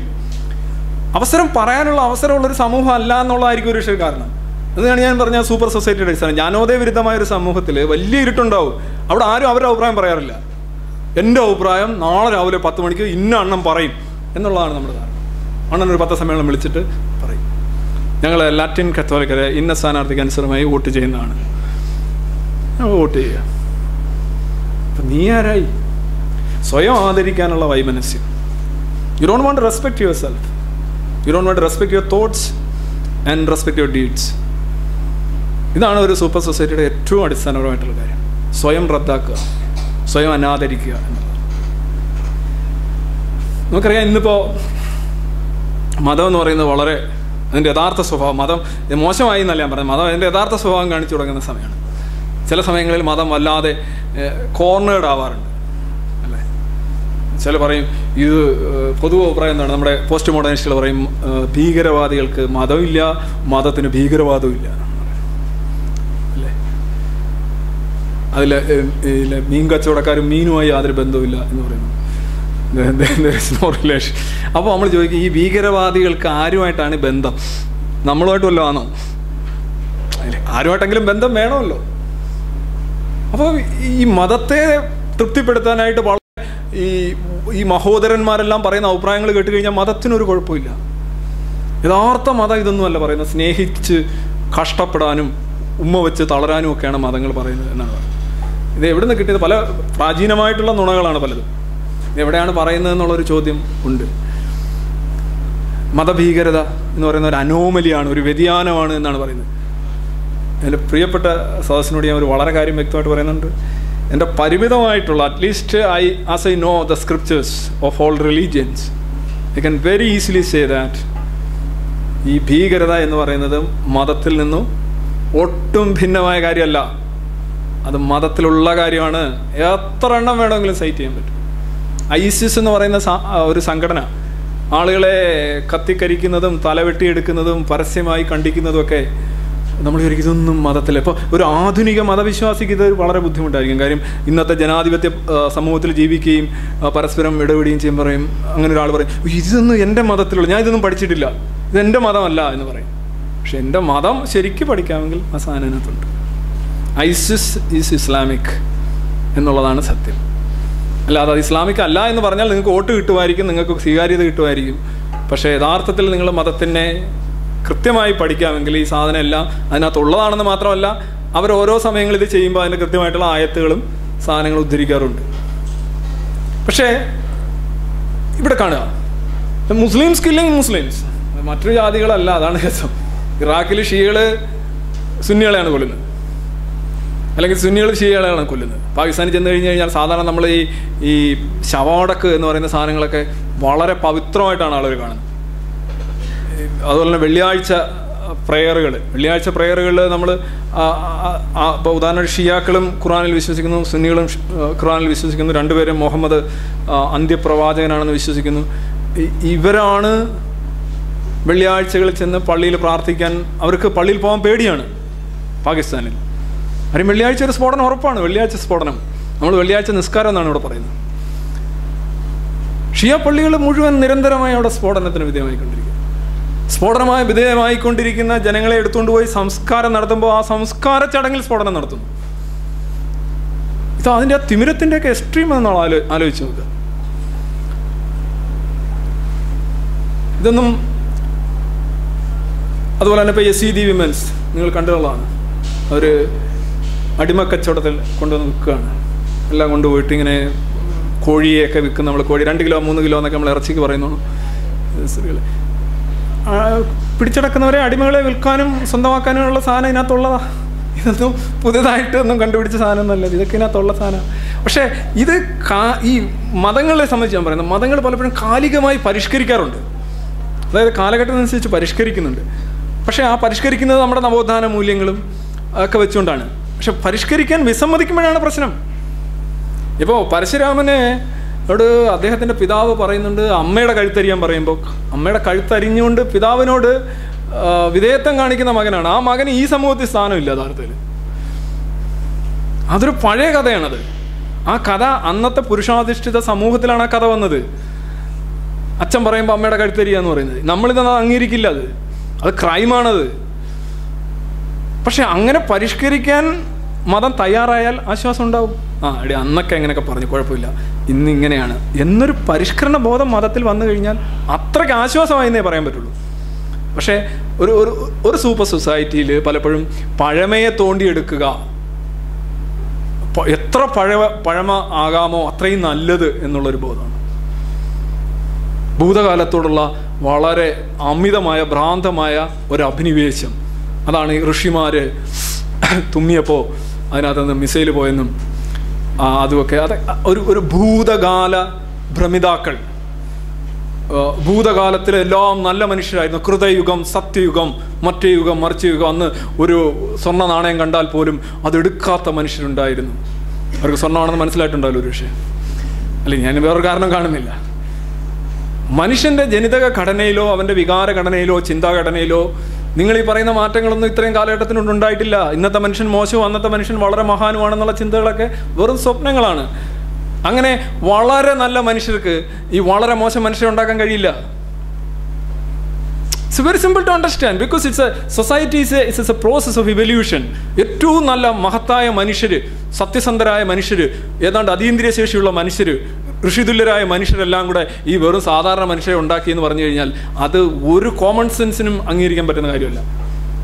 ഇതൊരു തുടർച്ചയല്ലേ. ആനക്കുട്ടികളെ പ്രസവിക്കുന്നത് പോലെ ആന കുറേ കഴിഞ്ഞ് ആനക്കുട്ടികളെ പ്രസവിച്ച് അവസാനം പട്ടിക്കുട്ടികളെ പ്രസവിക്കും. എന്താണ് ഇവർ പറയുന്ന സോഷ്യൽ എഞ്ചിനീയറിംഗ്? മനസ്സിലായി, പണ്ടത്തെ ആൾക്കാരും പണ്ടത്തെ കസ്റ്റംസും പണ്ടത്തെ മൂല്യങ്ങളും ഒക്കെ ഭയങ്കരമായിരുന്നു. പിന്നെ മനുഷ്യനാകെ അങ്ങ് പോയി അങ്ങ് ചടച്ച് ഇപ്പം നായ്ക്കളുടെ കണക്കായി എന്നാണ് അവർ പറയുന്നത്. പണ്ട് ഗ്രഹാന്തര യാത്രകൾ നടത്തിയിരുന്നു. ഒരു ഗ്രഹത്തിൽ നിന്ന്, ഗ്രഹം എന്നുള്ളത് അതുപോട്ടെ, ഞാൻ ഗ്രഹം എന്നുള്ളത് ഇതിനെക്കുറിച്ചുള്ള നമ്മുടെ സങ്കല്പം തന്നെ എന്തായിരുന്നു എന്നുള്ളത്. അപ്പം ഞാൻ പറഞ്ഞു വന്നത്, ഇപ്പോൾ ഐസിസ് നടത്തുന്ന ക്രൂരകൃത്യങ്ങളെക്കുറിച്ച് നമ്മുടെ കേരള സമൂഹത്തിലെ മുഖ്യധാരാ സമൂഹം പറയുന്നത് എന്താണ്? ആരും ഒന്നും പറയുന്നില്ല. ഐസിസ് പോരാളികളാണെന്നാണ് പറയുന്നത്. ഇതാണ് നോട്ട് ദ പോയിന്റ്. ഐസിസ് ആൾക്കാർ പോരാളികളാണെന്ന് ഇവിടുത്തെ ഏറ്റവും വലിയ രാഷ്ട്രീയ മുഖ്യധാര നേതാക്കന്മാർ പറയാണ്. ആങ്ങളമാരാണെന്നാണ് പറയുന്നത്. കുറേ നഴ്സുമാരെ ഇവിടെ കൊണ്ടുവന്നിട്ടപ്പോൾ അവരൊന്നും ചെയ്തില്ല. ആങ്ങളമാരാണ്, പോരാളികളാണ്, സാമ്രാജ്യ വിരുദ്ധ പോരാളികളാണ്. സിറിയയിലാണെങ്കിൽ ലക്ഷക്കണക്കിന് കുഞ്ഞുങ്ങളെയാണ് കൊല്ലപ്പെടുന്നത്. ആർക്കും ഒരു വേവലാതിയില്ല. അഫ്ഗാനിസ്ഥാനിൽ എന്താ സംഭവിക്കുന്നത്? ഒരു സ്ത്രീ ഏതാ ഖുറാൻ കത്തിച്ചു എന്ന് പറഞ്ഞ് കല്ലെറിഞ്ഞു കൊന്ന് കത്തിച്ചു കൊണ്ടുവന്ന് നദിയിൽ കളഞ്ഞു. ഫർക്കുണ്ട 2 ദിവസമേ ആയുള്ളൂ. ഇവർ യഥാർത്ഥത്തിൽ ഒരു മതവിദ്യാർത്ഥിനിയാണ്. ഇവർ എത്തിയിസ്റ്റൊന്നുമല്ല. ചിലർക്ക് ഭയങ്കര എത്തിയിസ്റ്റ് ആയതുകൊണ്ടായിരിക്കും. എത്തിയിസ്റ്റൊന്നും അല്ല, ഇവർ മതവിദ്യാർത്ഥി, മതം പഠിക്കാൻ വന്ന സ്ത്രീയാണ്. അവിടെ ഉണ്ടായിരുന്ന ഉറുക്ക് കെട്ടും അതുപോലെ തന്നെ മന്ത്രവാദമൊക്കെ പോലെയുള്ള കുറേ മൗലവിമാർ ചെയ്തതിനെ എതിർത്തതാണ് കുറ്റം എന്നാണ് പറയപ്പെടുന്നത്. ഞാൻ കുറേ പത്രങ്ങൾ വായിച്ചപ്പോൾ എനിക്ക് കിട്ടി വരിക അങ്ങനെയാണ് പറയുന്നത്. ഇവള് ഖുറാൻ കത്തിച്ചു, അതുകൊണ്ട് കൊല്ലണം. ഖുറാൻ ആദ്യം കത്തിച്ച ആരാണ്? ഖുറാൻ ആദ്യം കത്തിച്ചത് യഥാർത്ഥത്തിൽ മുസ്ലിങ്ങൾ തന്നെയാണ്. അബൂബക്കറാണ് ആദ്യം കത്തിച്ചത്. ഉമർ കണ്ട ഖുറാൻ, അവിടെ അവൈലബിൾ ആയിട്ടുള്ള മുഴുവൻ ഖുറാനും കത്തിച്ചിട്ടാണ് ഉമർ ജീവിച്ചത്. അവസാനം ഉസ്മാൻ അത് കോഡിഫൈ ചെയ്യുമ്പോൾ മറ്റു പ്രൊവിൻസുകളിലുള്ള ഖുറാനുകൾ വരെ വരുത്തിയിട്ട് അതെല്ലാം കത്തിച്ച് കളഞ്ഞിട്ടാണ് തൻ്റെ ഖുറാൻ എടുത്ത് മേളി വെച്ചത്. അപ്പോൾ അങ്ങനെ അവരെ എല്ലാം കൊല്ലണമല്ലോ. അപ്പോൾ ചിലർ പറയാറുണ്ട് ഖുറാൻ കത്തിച്ചില്ല എന്ന് ബോധ്യപ്പെട്ട സ്ഥിതിക്ക് അത് ഭയങ്കര മോശമായിപ്പോയ കൊലപാതകം. ഇവിടെ ഒരു മഹിളാ അസോസിയേഷൻ നേതാവ് പറയുന്നത് എന്ന് വെച്ച് കഴിഞ്ഞാൽ ഖുറാൻ കത്തിച്ചാൽ കൊല്ലാം. ഇതാണ് നമ്മുടെ ഒരു ബോധത്തിൻ്റെ പ്രശ്നം. ഒരു പുസ്തകം കത്തിക്കാൻ പാടില്ല. അത് മതഗ്രന്ഥമായാലും ബാലരമയായാലും ഒരു പുസ്തകം അത് എന്ത് പുസ്തകം എന്ന് പറയുന്നതിനെ നമ്മളൊരു നാഗരികത മനുഷ്യൻ കത്തിക്കില്ല, അവൻ ബഹുമാനിക്കും. അതാണ് നാഗരികതയുടെ ഒരു എസൻസ്. പക്ഷെ ഒരു പുസ്തകം കത്തിച്ചവനെ കൊല്ലണമെന്ന് പറയുന്നതും കാടത്തമാണ്. അതും അങ്ങേയറ്റം മാനവിക വിരുദ്ധമാണ്. അതൊരു ക്രൈമായിട്ട് എടുക്കും, അല്ലെങ്കിൽ അതൊരു മോശം പ്രവൃത്തിയായിട്ട് പറഞ്ഞാൽ അംഗീകരിക്കാൻ കഴിയും. മനുസ്മൃതി നമ്മളിവിടെ കത്തിച്ചില്ലേ? മനുസ്മൃതി കത്തിച്ചവരെ കൊല്ലാൻ താല്പര്യം ഇല്ലാതിരുന്നവരാണോ ഇവിടുത്തെ മതപ്രഭുക്കന്മാർ? അല്ല, അവർക്ക് താല്പര്യം ഉണ്ടാവും. മനുസ്മൃതി കത്തിച്ചതിനെയൊക്കെ കൊല്ലണമെന്നുള്ള താല്പര്യം അവർക്കുണ്ടാവും. പക്ഷെ അവർക്ക് സാധിച്ചില്ല. അതാണ് സമൂഹത്തിലെ ആ വരുന്ന ആശയ പരിസരത്തിൻ്റെ വ്യത്യാസം. അത്ര ഒരു ഉണരുന്ന സമൂഹത്തിൽ ഒരുപക്ഷെ പണ്ട് അങ്ങനെ ചെയ്തിരുന്നെങ്കിലൊന്ന് ആലോചിച്ച് നോക്കും. അംബേദ്കർ കത്തിച്ചു, പരസ്യമായിട്ട് കത്തിച്ചു. അതാണ് ഒരു ജ്ഞാന പരിസരം, ചിന്താപരിസരം മാറുന്നതിൻ്റെ ഒരു ലക്ഷണമാണ്. ഇവിടെ അഫ്ഗാനിസ്ഥാനിലെ സ്ത്രീകൾ ഈ സ്ത്രീയുടെ മൃതദേഹം എടുത്തുകൊണ്ട് പോയി അവർ കൊണ്ടുപോയി സംസ്കരിക്കുകയാണ്. ഇത് ആണുങ്ങളെ അടുപ്പിച്ചില്ല. കുറേ ചെറുപ്പക്കാർ, ആദർശശാലികളായ ചെറുപ്പക്കാർ അവർക്ക് സംരക്ഷണം കൊടുത്തു. ആ സ്ത്രീകളാണ് ഈ മൃതദേഹം എടുത്തുകൊണ്ട് പോയി ഒരൊറ്റ പുരുഷന്മാരെ അനുവദിക്കാതെ കൊണ്ടുപോയി സംസ്കരിച്ചത്. അത്ര ബോധം പോലും നമ്മുടെ കേരളത്തിലുണ്ടാകുന്നില്ല എന്നുള്ള ഈ ഒരു സംഭവത്തെ അപലപിച്ചുകൊണ്ട് ഒരാളൊരു പ്രസ്താവന ഇറക്കുന്നുണ്ട്. അതുപോലെ നിങ്ങൾ ഈ സ്ത്രീകളുടെ ചേലാകർമ്മം എന്ന് പറയുന്ന സാധനമുണ്ട്. നിങ്ങളൊരു പക്ഷേ പരിചയപ്പെട്ടില്ല. ഇന്ത്യയിലൊന്നും അത്ര വ്യാപകമല്ല. പക്ഷെ സ്ത്രീകളുടെ ലൈംഗിക സുഖം പൂർണ്ണമായി ഇല്ലാതാക്കുക എന്നുള്ളതാണ് എൻ്റെ അടിസ്ഥാനം. ലേബിയ, ക്ലിറ്റോറിസ് ഭാഗങ്ങൾ മുറിച്ച് കളയുക. ഒരു വലിയൊരു പുരുഷാധിപത്യ സമൂഹത്തിൽ സാധാരണ നമുക്കിവിടെ പരിചയമുള്ള പുരുഷന്മാരുടെ മാത്രമാണ്. ഇത് പലപ്പോഴും ഈ ഗോത്ര സമൂഹങ്ങളിൽ പച്ചിരുമ്പ് വെച്ചും ബ്ലേഡ് വെച്ചും ഒക്കെ നടത്തി ബ്ലീഡിങ് വന്ന് പലപ്പോഴും കുട്ടികൾ തന്നെ മരിച്ചു പോകാറുണ്ട്. ഇന്നൊരു പക്ഷേ സയൻസ് വന്നതോടുകൂടി കുറച്ച് ആൻറ്റിസെപ്റ്റിക് ആയിട്ടുള്ള രീതിയിലൊക്കെ ചെയ്യാൻ പറ്റുന്നുണ്ടായിരിക്കും. പക്ഷേ still you think it's A violence against children. കുട്ടിക്ക് എന്തായാലും താല്പര്യമില്ല. നിങ്ങളുടെ ഒരു വിശ്വാസത്തിന് വേണ്ടി കുട്ടിയുടെ ഒരു ജനനേന്ദ്രിയോ അല്ലെങ്കിൽ എന്തെങ്കിലും ഭാഗം കട്ട് ചെയ്ത് കളയുക. അവൻ ഓടുന്ന ഓട്ടം, ചിലപ്പം എൻ്റെ കൂടെ ഒരു സുഹൃത്തുണ്ടായിരുന്നു, അവന് 3 പ്രാവശ്യം അവനെ പിടിച്ചുകൊണ്ട് പോയി സുന്നത്ത് ചെയ്യാനായിട്ട് 3 പ്രാവശ്യം അവൻ ഇറങ്ങി ഓടി. 4ാമത്തെ പ്രാവശ്യം ഇറങ്ങി ഓടി അവൻ്റെ മുട്ട് കാല് തല്ലി ഒടിഞ്ഞ് പ്ലാസ്റ്റർ ഇട്ടുകൊണ്ട് ആശുപത്രി കിടന്നു. നമ്മൾ പറയുന്നത് നിസ്സാരമല്ല. എൻ്റെ വിശ്വാസം, എൻ്റെ ധാരണ, എൻ്റെ മകനിൽ ഞാൻ അടിച്ചേൽപ്പിക്കുക എന്ന് പറയുമ്പോൾ ആ സമൂഹത്തിൻ്റെ മൊത്തത്തിലുള്ള ക്ലൈമറ്റ്, ചിന്താപരമായ ക്ലൈമറ്റ് വളരെ മോശമാണ്. അരി അവനെന്നുള്ള വ്യക്തിയെ നിങ്ങൾ അംഗീകരിക്കുന്നില്ല, അവൻ്റെ സ്വാതന്ത്ര്യത്തെ അംഗീകരിക്കുന്നില്ല, അവൻ്റെ ചിന്തകളെ മാനിക്കുന്നില്ല. ഇത് ഒരു പോസ്റ്റ് മോഡേണിസ്റ്റ് ആറ്റിറ്റ്യൂഡാണ് ഞാൻ പറയുന്നത്. അവരുടെ കുട്ടികളുടെ ചെയ്യുന്നതിൽ നിങ്ങൾക്ക് എന്താണ് കുഴപ്പം എന്നാണ് ചോദിക്കുന്നത്. നിൻ്റെ കുട്ടിയുടെ നീ ചെയ്യുമോ എന്ന് ചോദിച്ചു കഴിഞ്ഞാൽ അപ്പോഴും അവർ പറയുന്നുണ്ട്. ഞാൻ ആദിവാസികളുടെ കാര്യം ഞാൻ പറഞ്ഞു. അന്യനോടൊരു കരുതലുണ്ടെങ്കിൽ നിനക്ക് കിട്ടിയൊരു കാര്യം അവനും കൊടുക്കാനല്ലേ നീ ശ്രമിക്കുക. നീ എന്തിനാണ് ആദിവാസിക്ക് റേഷൻ കൊടുക്കുന്നത്? അവന് മരുന്ന് കൊടുക്കുന്നത് എന്തിനാണ്? അങ്ങനെയാണെങ്കിൽ അവന് മരുന്നും റേഷനൊന്നും കൊടുക്കേണ്ട. അവൻ്റെ ജീവിതത്തിലുള്ള കൈകടത്തലാണത്. ആദിവാസിയായിട്ട് വളരട്ടെ, തേനാണ് അവൻ്റെ ഔഷധം എന്ന് പറയലാണോ യഥാർത്ഥ സംസ്കാരം? ഇനി നമ്മളുടെ ഒരു സൂപ്പർ സൊസൈറ്റിയുടെ മറ്റൊരു സാധനമാണ് ഈ അൾട്ടർനേറ്റീവ് മെഡിസിൻ പോലെയാണ് കുറേ സാധനങ്ങൾ വന്നിട്ടുണ്ട്. ഇപ്പോൾ കുറേ ഐറ്റംസ് വരുന്നുണ്ട്. ഈ ശുദ്ധ ആയുർവേദം എന്നൊക്കെ പറയുന്നു. ജൈവ കൃഷി. എല്ലാവരും വലിയ വലിയ പുരോഗമന പ്രസ്ഥാനങ്ങളൊക്കെ ഇത്ര ഏക്കർ എടുത്തിട്ട് ജൈവ കൃഷി ചെയ്യുക. ഇത് സത്യത്തിൽ പഠിക്കാനുള്ള വായുമുഖ്യം, ഒരു വിമുഖത എന്ന് പറയുന്നത് ഒരു സൂപ്പർ സൊസൈറ്റിയുടെ ഏറ്റവും അടിസ്ഥാന ലക്ഷണമാണ്. അന്വേഷണം പാടില്ല, ആരായൽ പാടില്ല, ചോദ്യം പാടില്ല. ഇപ്പം ഞാനൊരു ഉദാഹരണം പറയാം. എൻഡോസൾഫാൻ കാസർഗോഡ് തളിക്കുന്നു. അതുമൂലം ഓരോരുത്തർക്ക് പ്രശ്നങ്ങളുണ്ടാകുന്നു, തല വലുതാകുന്നു, മറ്റ് ജനിതക വൈകല്യങ്ങളുണ്ടാകുന്നു. അപ്പോൾ അവിടെ ഇപ്പോൾ ഒരു എൻഡോസൾഫാന് വിധേയമായിട്ടുള്ള ഒരു കുട്ടിയാണ് എന്ന് പറഞ്ഞു കഴിഞ്ഞാൽ നമുക്ക് 2800 രൂപ മാസം കിട്ടും. പിന്നീട് ആശുപത്രി ചെലവ്, ഔഷധങ്ങളെല്ലാം കിട്ടും. നിങ്ങൾ വെറുതെ ഇങ്ങനെ ചൊറിഞ്ഞു പൊട്ടി ആശുപത്രി ചെന്ന് കഴിഞ്ഞാലും അത് എൻഡോസൾഫാൻ മൂലമാണെന്ന് എഴുതി തരാത്ത ഡോക്ടറെ ഇവിടെ ഇത് കയറ്റി ഇടിക്കാമെന്നാണ് അവിടുത്തെ നിയമം.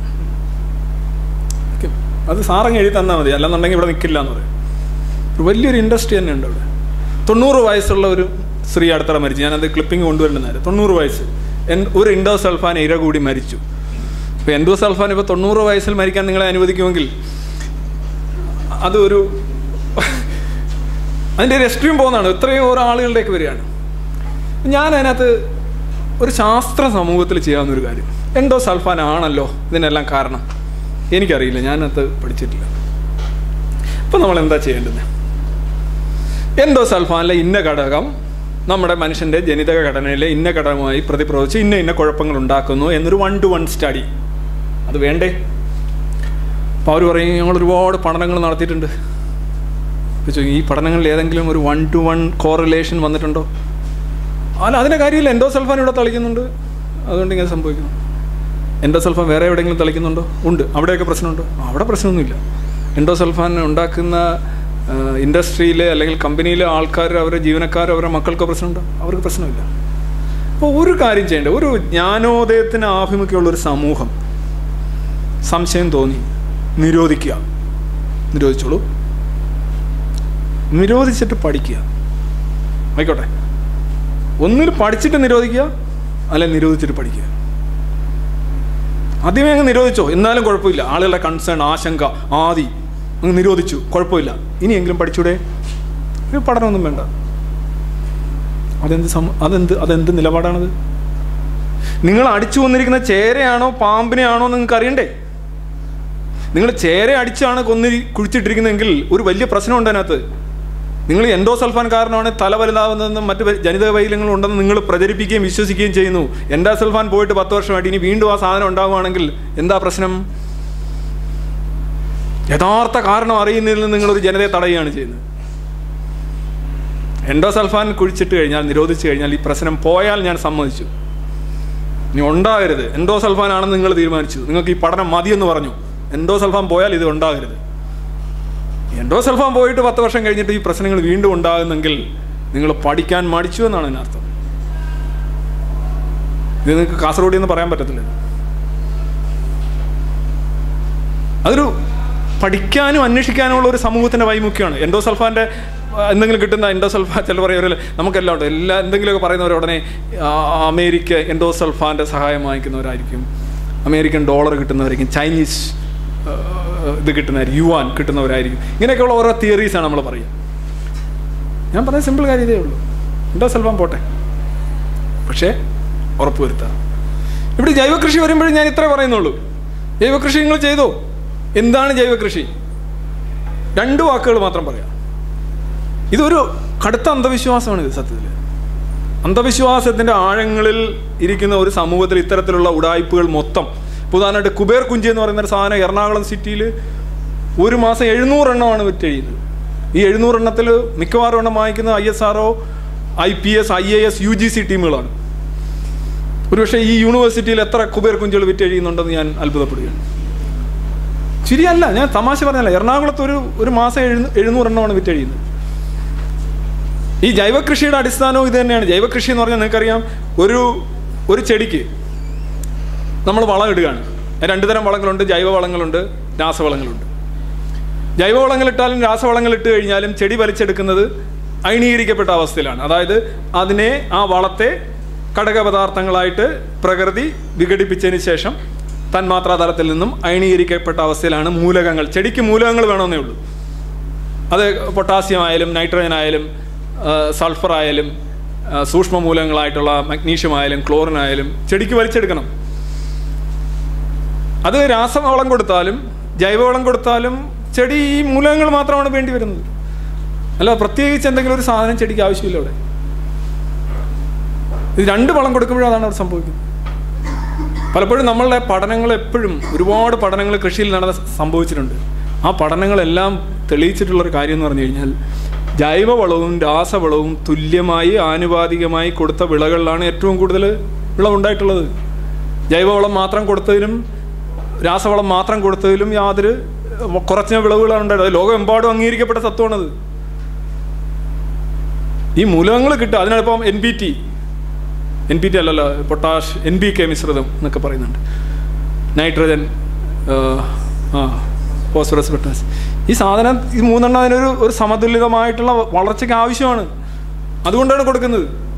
നിങ്ങൾക്കറിയാം, പണ്ട് നമുക്കിഷ്ടം പോലെ പാടങ്ങളുണ്ടായിരുന്നു. എവിടെ നോക്കിയാലും പാടങ്ങൾ, നെല്ലില്ല. എവിടെ നോക്കിയാലും പശുക്കൾ, പാലില്ല. ഇന്ന് പശുക്കളില്ല, ആരും പശുവിനെ വളർത്തുന്നില്ല. കൊതുക് കയറും, മറ്റേത് മറിച്ച് കയറും. പക്ഷെ ഇഷ്ടം പോലെ പാല്. പാടമില്ല. എവിടെ പാടമുള്ളത്? പാടം തേടാനായിട്ട് വേണേൽ കാറെടുത്ത് പോകേണ്ടി വരും. എനിക്കൊരു പാടം കാണണം, മക്കളെയൊക്കെ വിളിച്ചുകൊണ്ട് വരും. നീ പാടം കണ്ടിട്ടുണ്ടോ? പക്ഷെ ഇഷ്ടം പോലെ അരി ഉണ്ടാകുന്നുണ്ട്. അതൊക്കെ നമ്മുടെ കൃഷിയിലുണ്ടാകുന്ന വലിയ മാറ്റങ്ങളാണ്. 1807 ആദ്യമായി ലോക ജനസംഖ്യ 100 കോടി കടക്കുന്നത്. 1807 1926 ആയപ്പോൾ 200 കോടിയായി. നീൽ ആംസ്ട്രോങ് ചന്ദ്രനിൽ ചെന്ന് പറഞ്ഞത് ലോകത്തെ 300 കോടി ജനങ്ങളെ ഞാൻ അഭിസംബോധന ചെയ്യുന്നതാണ്. 1969. 1980കളിൽ 400 കോടിയായി. 2012 ആയപ്പോൾ 700 കോടിയായി. ഒന്നാലോചിച്ചു, ഈ ലോകത്തെ ജനസംഖ്യ മുഴുവൻ ഉണ്ടായത് കഴിഞ്ഞ 200 വർഷം കൊണ്ടാണ് എന്ന് പറഞ്ഞാൽ. 1807 ആദ്യമായി ലോക ജനസംഖ്യ 100 കോടി കിടക്കുന്നത്. ജനങ്ങളിങ്ങനെ പെരുകയാണ്, വായകളിങ്ങനെ തുറക്കുകയാണ്. അപ്പോൾ ഇത് ഒന്ന് പഠിക്കാൻ ശ്രമിക്കുക. ഇത് നമ്മളെ വർദ്ധിച്ചു വരുന്ന ഭക്ഷ്യോൽപാദനത്തിനോ അല്ലെങ്കിൽ ആവശ്യങ്ങൾക്കോ ഇതൊട്ടും സഹായകരമല്ല. ഇതൊരു ഫാഷനായിട്ട് വേണമെങ്കിൽ കൊണ്ടു നടക്കാവുന്നതാണ്. ഒരു ഫാഷൻ, ഒരു ഫാൻസി ഡ്രസ്, ജൈവ കൃഷി. കാര്യം നമ്മൾ വൻതോതിൽ നമ്മുടെ ഭക്ഷ്യശേഖരം ഉയർത്തേണ്ടതായിട്ടുണ്ട്. അതിന് നമുക്ക് കീടനാശിനികൾ ആവശ്യമായിട്ട് വരും. നിങ്ങൾക്കറിയാം, നിങ്ങൾ ഒരു മാസം പോലും നിങ്ങൾക്കൊരു പയർ വാങ്ങിച്ചുകൊണ്ട് വന്നു കഴിഞ്ഞാൽ 1 മാസം പോലും അത് ഉപയോഗിക്കാൻ പറ്റില്ല. പക്ഷേ 1 വർഷം മുഴുവൻ ഈ പയർ വളരെ സുരക്ഷിതമായിട്ടാണ് ഗോഡൗണുകളിൽ സൂക്ഷിക്കുന്നത്. അതിന് പൊടികൾ അടിച്ചെങ്കിലേ നിങ്ങളുടെ കൈ കിട്ടുള്ളൂ. പലതരത്തിലും ഈ കീടനാശിനികൾ വേണ്ടി വരുന്നത് നമ്മൾ കീടനാശിനികളോടുള്ള താല്പര്യം കൊണ്ടല്ല, മറിച്ച് അതില്ലെങ്കിൽ ഈ സാധനം ഉണ്ടാവില്ല എന്നുള്ളത് കൊണ്ടാണ്. പിന്നെ വാക്സിനെതിരെയുള്ള സാധനം, റുബല്ല വാക്സിനെതിരെ ഇപ്പോൾ ഒരു വലിയൊരു പ്രശ്നം മാതൃഭൂമി പോലെയുള്ള മാധ്യമങ്ങളൊക്കെ നടത്തുന്നുണ്ട്. നമ്മുടെ മാധ്യമങ്ങളെല്ലാം വളരെ പോസ്റ്റ് മോഡേണിസ്റ്റ്, വളരെ സൂപ്പറായി മാറിക്കൊണ്ടിരിക്കുകയാണ്. ഈ റുബല്ല വാക്സിൻ എന്ന് പറഞ്ഞാൽ യഥാർത്ഥത്തിൽ ഞാൻ ഇത്രയും പെൺകുട്ടികൾ ഇവിടെ ഇരിക്കുന്നുണ്ട് പറയുകയാണ്. അതായത് റുബല്ല വാക്സിൻ എന്ന് പറഞ്ഞാൽ ജർമ്മൻ മീസിൽസ് ആണ് സാധനം. അതൊരു സാധാരണ ഒരു മനുഷ്യനോ ഒരു പെൺകുട്ടിക്കോ നിങ്ങൾക്ക് ആർക്കെങ്കിലും ഇപ്പോൾ വരികയാണെന്നുണ്ടെങ്കിൽ അതൊരു ശരീരത്തിൽ ചെറിയൊരു തിണർപ്പോ ഒരു ചുമന്ന പാടോ അത് തീരും, പ്രശ്നമൊന്നുമില്ല. പക്ഷേ ഒരു കുട്ടിയെ ഗർഭം ധരിച്ചിരിക്കുന്ന അവസ്ഥയിൽ ആദ്യത്തെ 3 മാസം നിങ്ങൾക്ക് റുബല്ല വൈറസിൻ്റെ ആക്രമണം ഉണ്ടായിക്കഴിഞ്ഞാൽ നിങ്ങളുടെ കുട്ടിയുടെ കാര്യം പോക്കാണ്. അതിൻ്റെ കണ്ണും മൂക്കും അതിൻ്റെ മസ്തിഷ്കവും ഹൃദയവും എല്ലാം തന്നെ. എത്രയോ കുട്ടികൾ കേരളത്തിൽ തന്നെ ഉണ്ട്. നിങ്ങൾ ഒരു തുള്ളി മരുന്ന് നിങ്ങളിൽ കുത്തിവെക്കുമ്പോൾ യഥാർത്ഥത്തിൽ നിങ്ങളുടെ ഭാവി തലമുറയെ ന്യൂനതയിൽ നിന്ന് രക്ഷിക്കുകയാണ് ചെയ്യുന്നത്. ഇതിനെതിരെയുള്ള പ്രചരണങ്ങളാണ് നടക്കുന്നത്. അതുണ്ടാകും, ഇതുണ്ടാകും, മറ്റേതുണ്ടാകും. ഇത് ലോകം 1970കൾ മുതലുള്ള ഒരു വാക്സിനാണിത്. ഞാൻ പഠിക്കുന്ന കാലഘട്ടത്തിൽ എൻ്റെ ക്ലാസ്സിൽ തന്നെ ഏതാണ്ട് 4-5 കുട്ടികൾ എഴഞ്ഞു വരുമായിരുന്നു പോളിയോ. ഇന്ന് എൻ്റെ മകൻ്റെ കൂടെ പഠിക്കുന്ന ഒരൊറ്റ കുട്ടികൾക്ക് പോലും പോളിയോ ഇല്ല. ഇവർ പറയുന്ന പോളിയോ തന്നെ അങ്ങ് പോയെന്നാണ്. പോളിയോ വൈറസ് ഇനി വേണ്ട എന്ന് പറഞ്ഞ് പോയെന്നാണ് പറയുന്നത്. അങ്ങനെയാണെങ്കിൽ എന്തുകൊണ്ട് പോളിയോ നിരോധിച്ച അല്ലെങ്കിൽ പോളിയോ വാക്സിൻ നിരോധിച്ച എതിർക്കുന്ന പാകിസ്ഥാനിൽ പോളിയോ തിരിച്ചു വരുന്നു? പാകിസ്ഥാനിലെ UN അധികൃതർ വാക്സിനേഷൻ ചെയ്യാൻ ചെല്ലുന്ന UN അധികൃതരെല്ലാം വെടിവെച്ച് കൊല്ലുകയാണ്. അവിടെ പോളിയോ തിരിച്ചു വരുന്നു, അവിടെ റൂബല്ല തിരിച്ചു വരുന്നു. ഇത് തന്നെ പോകുമെങ്കിൽ അങ്ങനെ വരണ്ടല്ലോ. അപ്പോൾ അതിനെക്കുറിച്ചുള്ള ഇതൊക്കെ വളരെ ഈ സൂപ്പർ സൊസൈറ്റിയുടെ ഒരു സാധനമാണ് വാക്സിൻ വിരുദ്ധത. ഇപ്പോൾ മലപ്പുറത്തൊക്കെ ചെന്ന് കഴിഞ്ഞാൽ വാക്സിൻ പ്രവർത്തകർ ചെന്ന് കഴിഞ്ഞാൽ അടിച്ചു ഓടിക്കണം. നിങ്ങളൊന്നും പറഞ്ഞു വരണ്ട. ഇത് അവിടുത്തെ ഒരു പറഞ്ഞാൽ മുസ്ലിങ്ങളുടെ ജനസംഖ്യ കുറയ്ക്കാനായിട്ട് അമേരിക്ക കണ്ടുപിടിച്ച സാധനമാണ് വാക്സിൻ എന്നാണ് അവർ പറയുന്നത്. ശരിക്കും പറഞ്ഞാൽ ഇത് നടക്കുന്ന കാര്യമാണ്. ഇതിനാണ് ഈ ഇവിടുത്തെ മാതൃഭൂമി പോലെയുള്ള മാഗസിനുകൾ വളരെ ശാസ്ത്രവിരുദ്ധമായിട്ടുള്ള സാധനങ്ങൾ ഇങ്ങനെ ഓരോ ആഴ്ചയും തള്ളിവിട്ടുകൊണ്ടിരിക്കുന്നത്. ശരീരം കള്ളമാണ്, രോഗം ഭാവനയാണ്, അണുക്കളില്ല, വാക്സിൻ കൊലയാളിയാണ്. ഇതിൻ്റെ എല്ലാ സൗഭാഗ്യങ്ങളും നുകർന്ന ഒരു തലമുറയിലേക്കാണ് ഈ സാധനം കയറ്റിവിട്ടുകൊണ്ടിരിക്കുന്നത്. ഇനി മറ്റൊന്നുള്ളതാണ് ഈ സെക്ഷൽ സ്റ്റാർവേഷൻ. ഈ പ്രശ്നങ്ങളെല്ലാം ഉണ്ടായപ്പോൾ ഈ സമൂഹം അടിസ്ഥാനപരമായിട്ട് ബാധ്യത്വത്തിൽ ലൈംഗിക രാജകത്തിലേക്ക് പോയിക്കൊണ്ടിരിക്കും. ലൈംഗിക രാജകം, sexual starvation. 24 hours you are thinking about A thing. 24 മണിക്കൂർ ഇതിനെക്കുറിച്ച് ചിന്തിക്കുക, എന്ത് കണ്ടാലും ഇതിനെക്കുറിച്ച് ചിന്തിക്കുക. എന്നിട്ട് ഇതിനൊന്നും എനിക്ക് താല്പര്യമില്ല, ഇതൊന്നും ഇല്ല എന്നുള്ള ഒരു ഭാവം. ഇത് വളരെ ഹിപ്പോക്രിറ്റിക്കലായിട്ടുള്ള സാധനം. ഈ ഒരു പ്രശ്നത്തിൽ യഥാർത്ഥ പ്രശ്നം, രാഷ്ട്രീയ പ്രശ്നം എന്താണ്? അഴിമതിയൊന്നുമല്ല. അയാളുടെ കൈ നോക്കൂ, അതെങ്ങോട്ടാണ് പോകുന്നത് എന്നുള്ളതാണ് ചോദ്യം. അപ്പോൾ തിരിച്ചു പറയുന്നു, ഇവൻ്റെ കൈ നോക്കൂ എങ്ങോട്ട് പോകുന്നു. ഇത് ആഘോഷിക്കപ്പെടുന്ന ഒരു സമൂഹം. ഇതാണ് അബ്സല്യൂട്ട് സൂപ്പർ സൊസൈറ്റി എന്ന് പറയുന്നത്. ഇത് വേറൊരു സമൂഹത്തിൽ ഇങ്ങനെ ഈ സാധനം അന്തിച്ചർച്ചയ്ക്കൊന്നും ആഘോഷിക്കപ്പെടില്ല. കൈ എങ്ങോട്ട് പോയി, ഇത് വളരെ വീഡിയോ എടുത്ത് വെച്ച് കട്ട് ചെയ്തിട്ട് ആ കൈ പോകുന്നിടത്ത് വെച്ച് സ്റ്റില്ലടിച്ചു കൊടുക്കുകയാണ്. അരെ ഇത് വിറ്റുപോകും എന്നറിയാം. ഇതാണ് ഈ സമൂഹത്തിൻ്റെ ഒരു വിഷയം. പിന്നെ കർവാപ്പസി, പല പല സമരങ്ങളെക്കുറിച്ച്, വഴിപാട് സമരം, അഡ്ജസ്റ്റ്മെൻറ്റ് സമരം, അടുപ്പൂട്ടി സമരം. ഇതിനിടയ്ക്ക് ഒരു മിനിറ്റ്, ഇത് ഈ അടുത്തിടെ ഒരു ഫേസ്ബുക്കിൽ വലിയ ചർച്ചയായിട്ടുള്ള ഒരു സാധനമാണിത്. അതായത് ദൈവരോഗ ശാന്തി ശുശ്രൂഷൻ ബെന്യൂഹിൻ ഹൃദ്രോഗം ബാധിച്ച ആശുപത്രിയിൽ. അപ്പോൾ ഒരാൾ ചോദിച്ചു, അങ്ങനെയാണ് അദ്ദേഹത്തിന് എല്ലാവരെയും തലയെ കൈവച്ച് അനുഗ്രഹിക്കുന്ന ഇദ്ദേഹത്തിന് ഈ കൈ ഒന്ന് മടക്കി ഇങ്ങനെ അങ്ങ് വെച്ചാൽ പോരെ എന്നൊരു ചോദിച്ചു. നോർമൽ ചോദ്യം. കുറേ പോസ്റ്റ് മോഡേണിസ്റ്റ് പുരോഗമന ചിന്തകർ ചാടി വീണ് പറഞ്ഞു, അത് ഒരു ജനതയുടെ വിശ്വാസമാണ്, അതിൽ അവർക്ക് ആശ്വാസം കിട്ടുന്നുണ്ട്, നിങ്ങൾ അതിനെതിരെ ചെയ്യരുത്.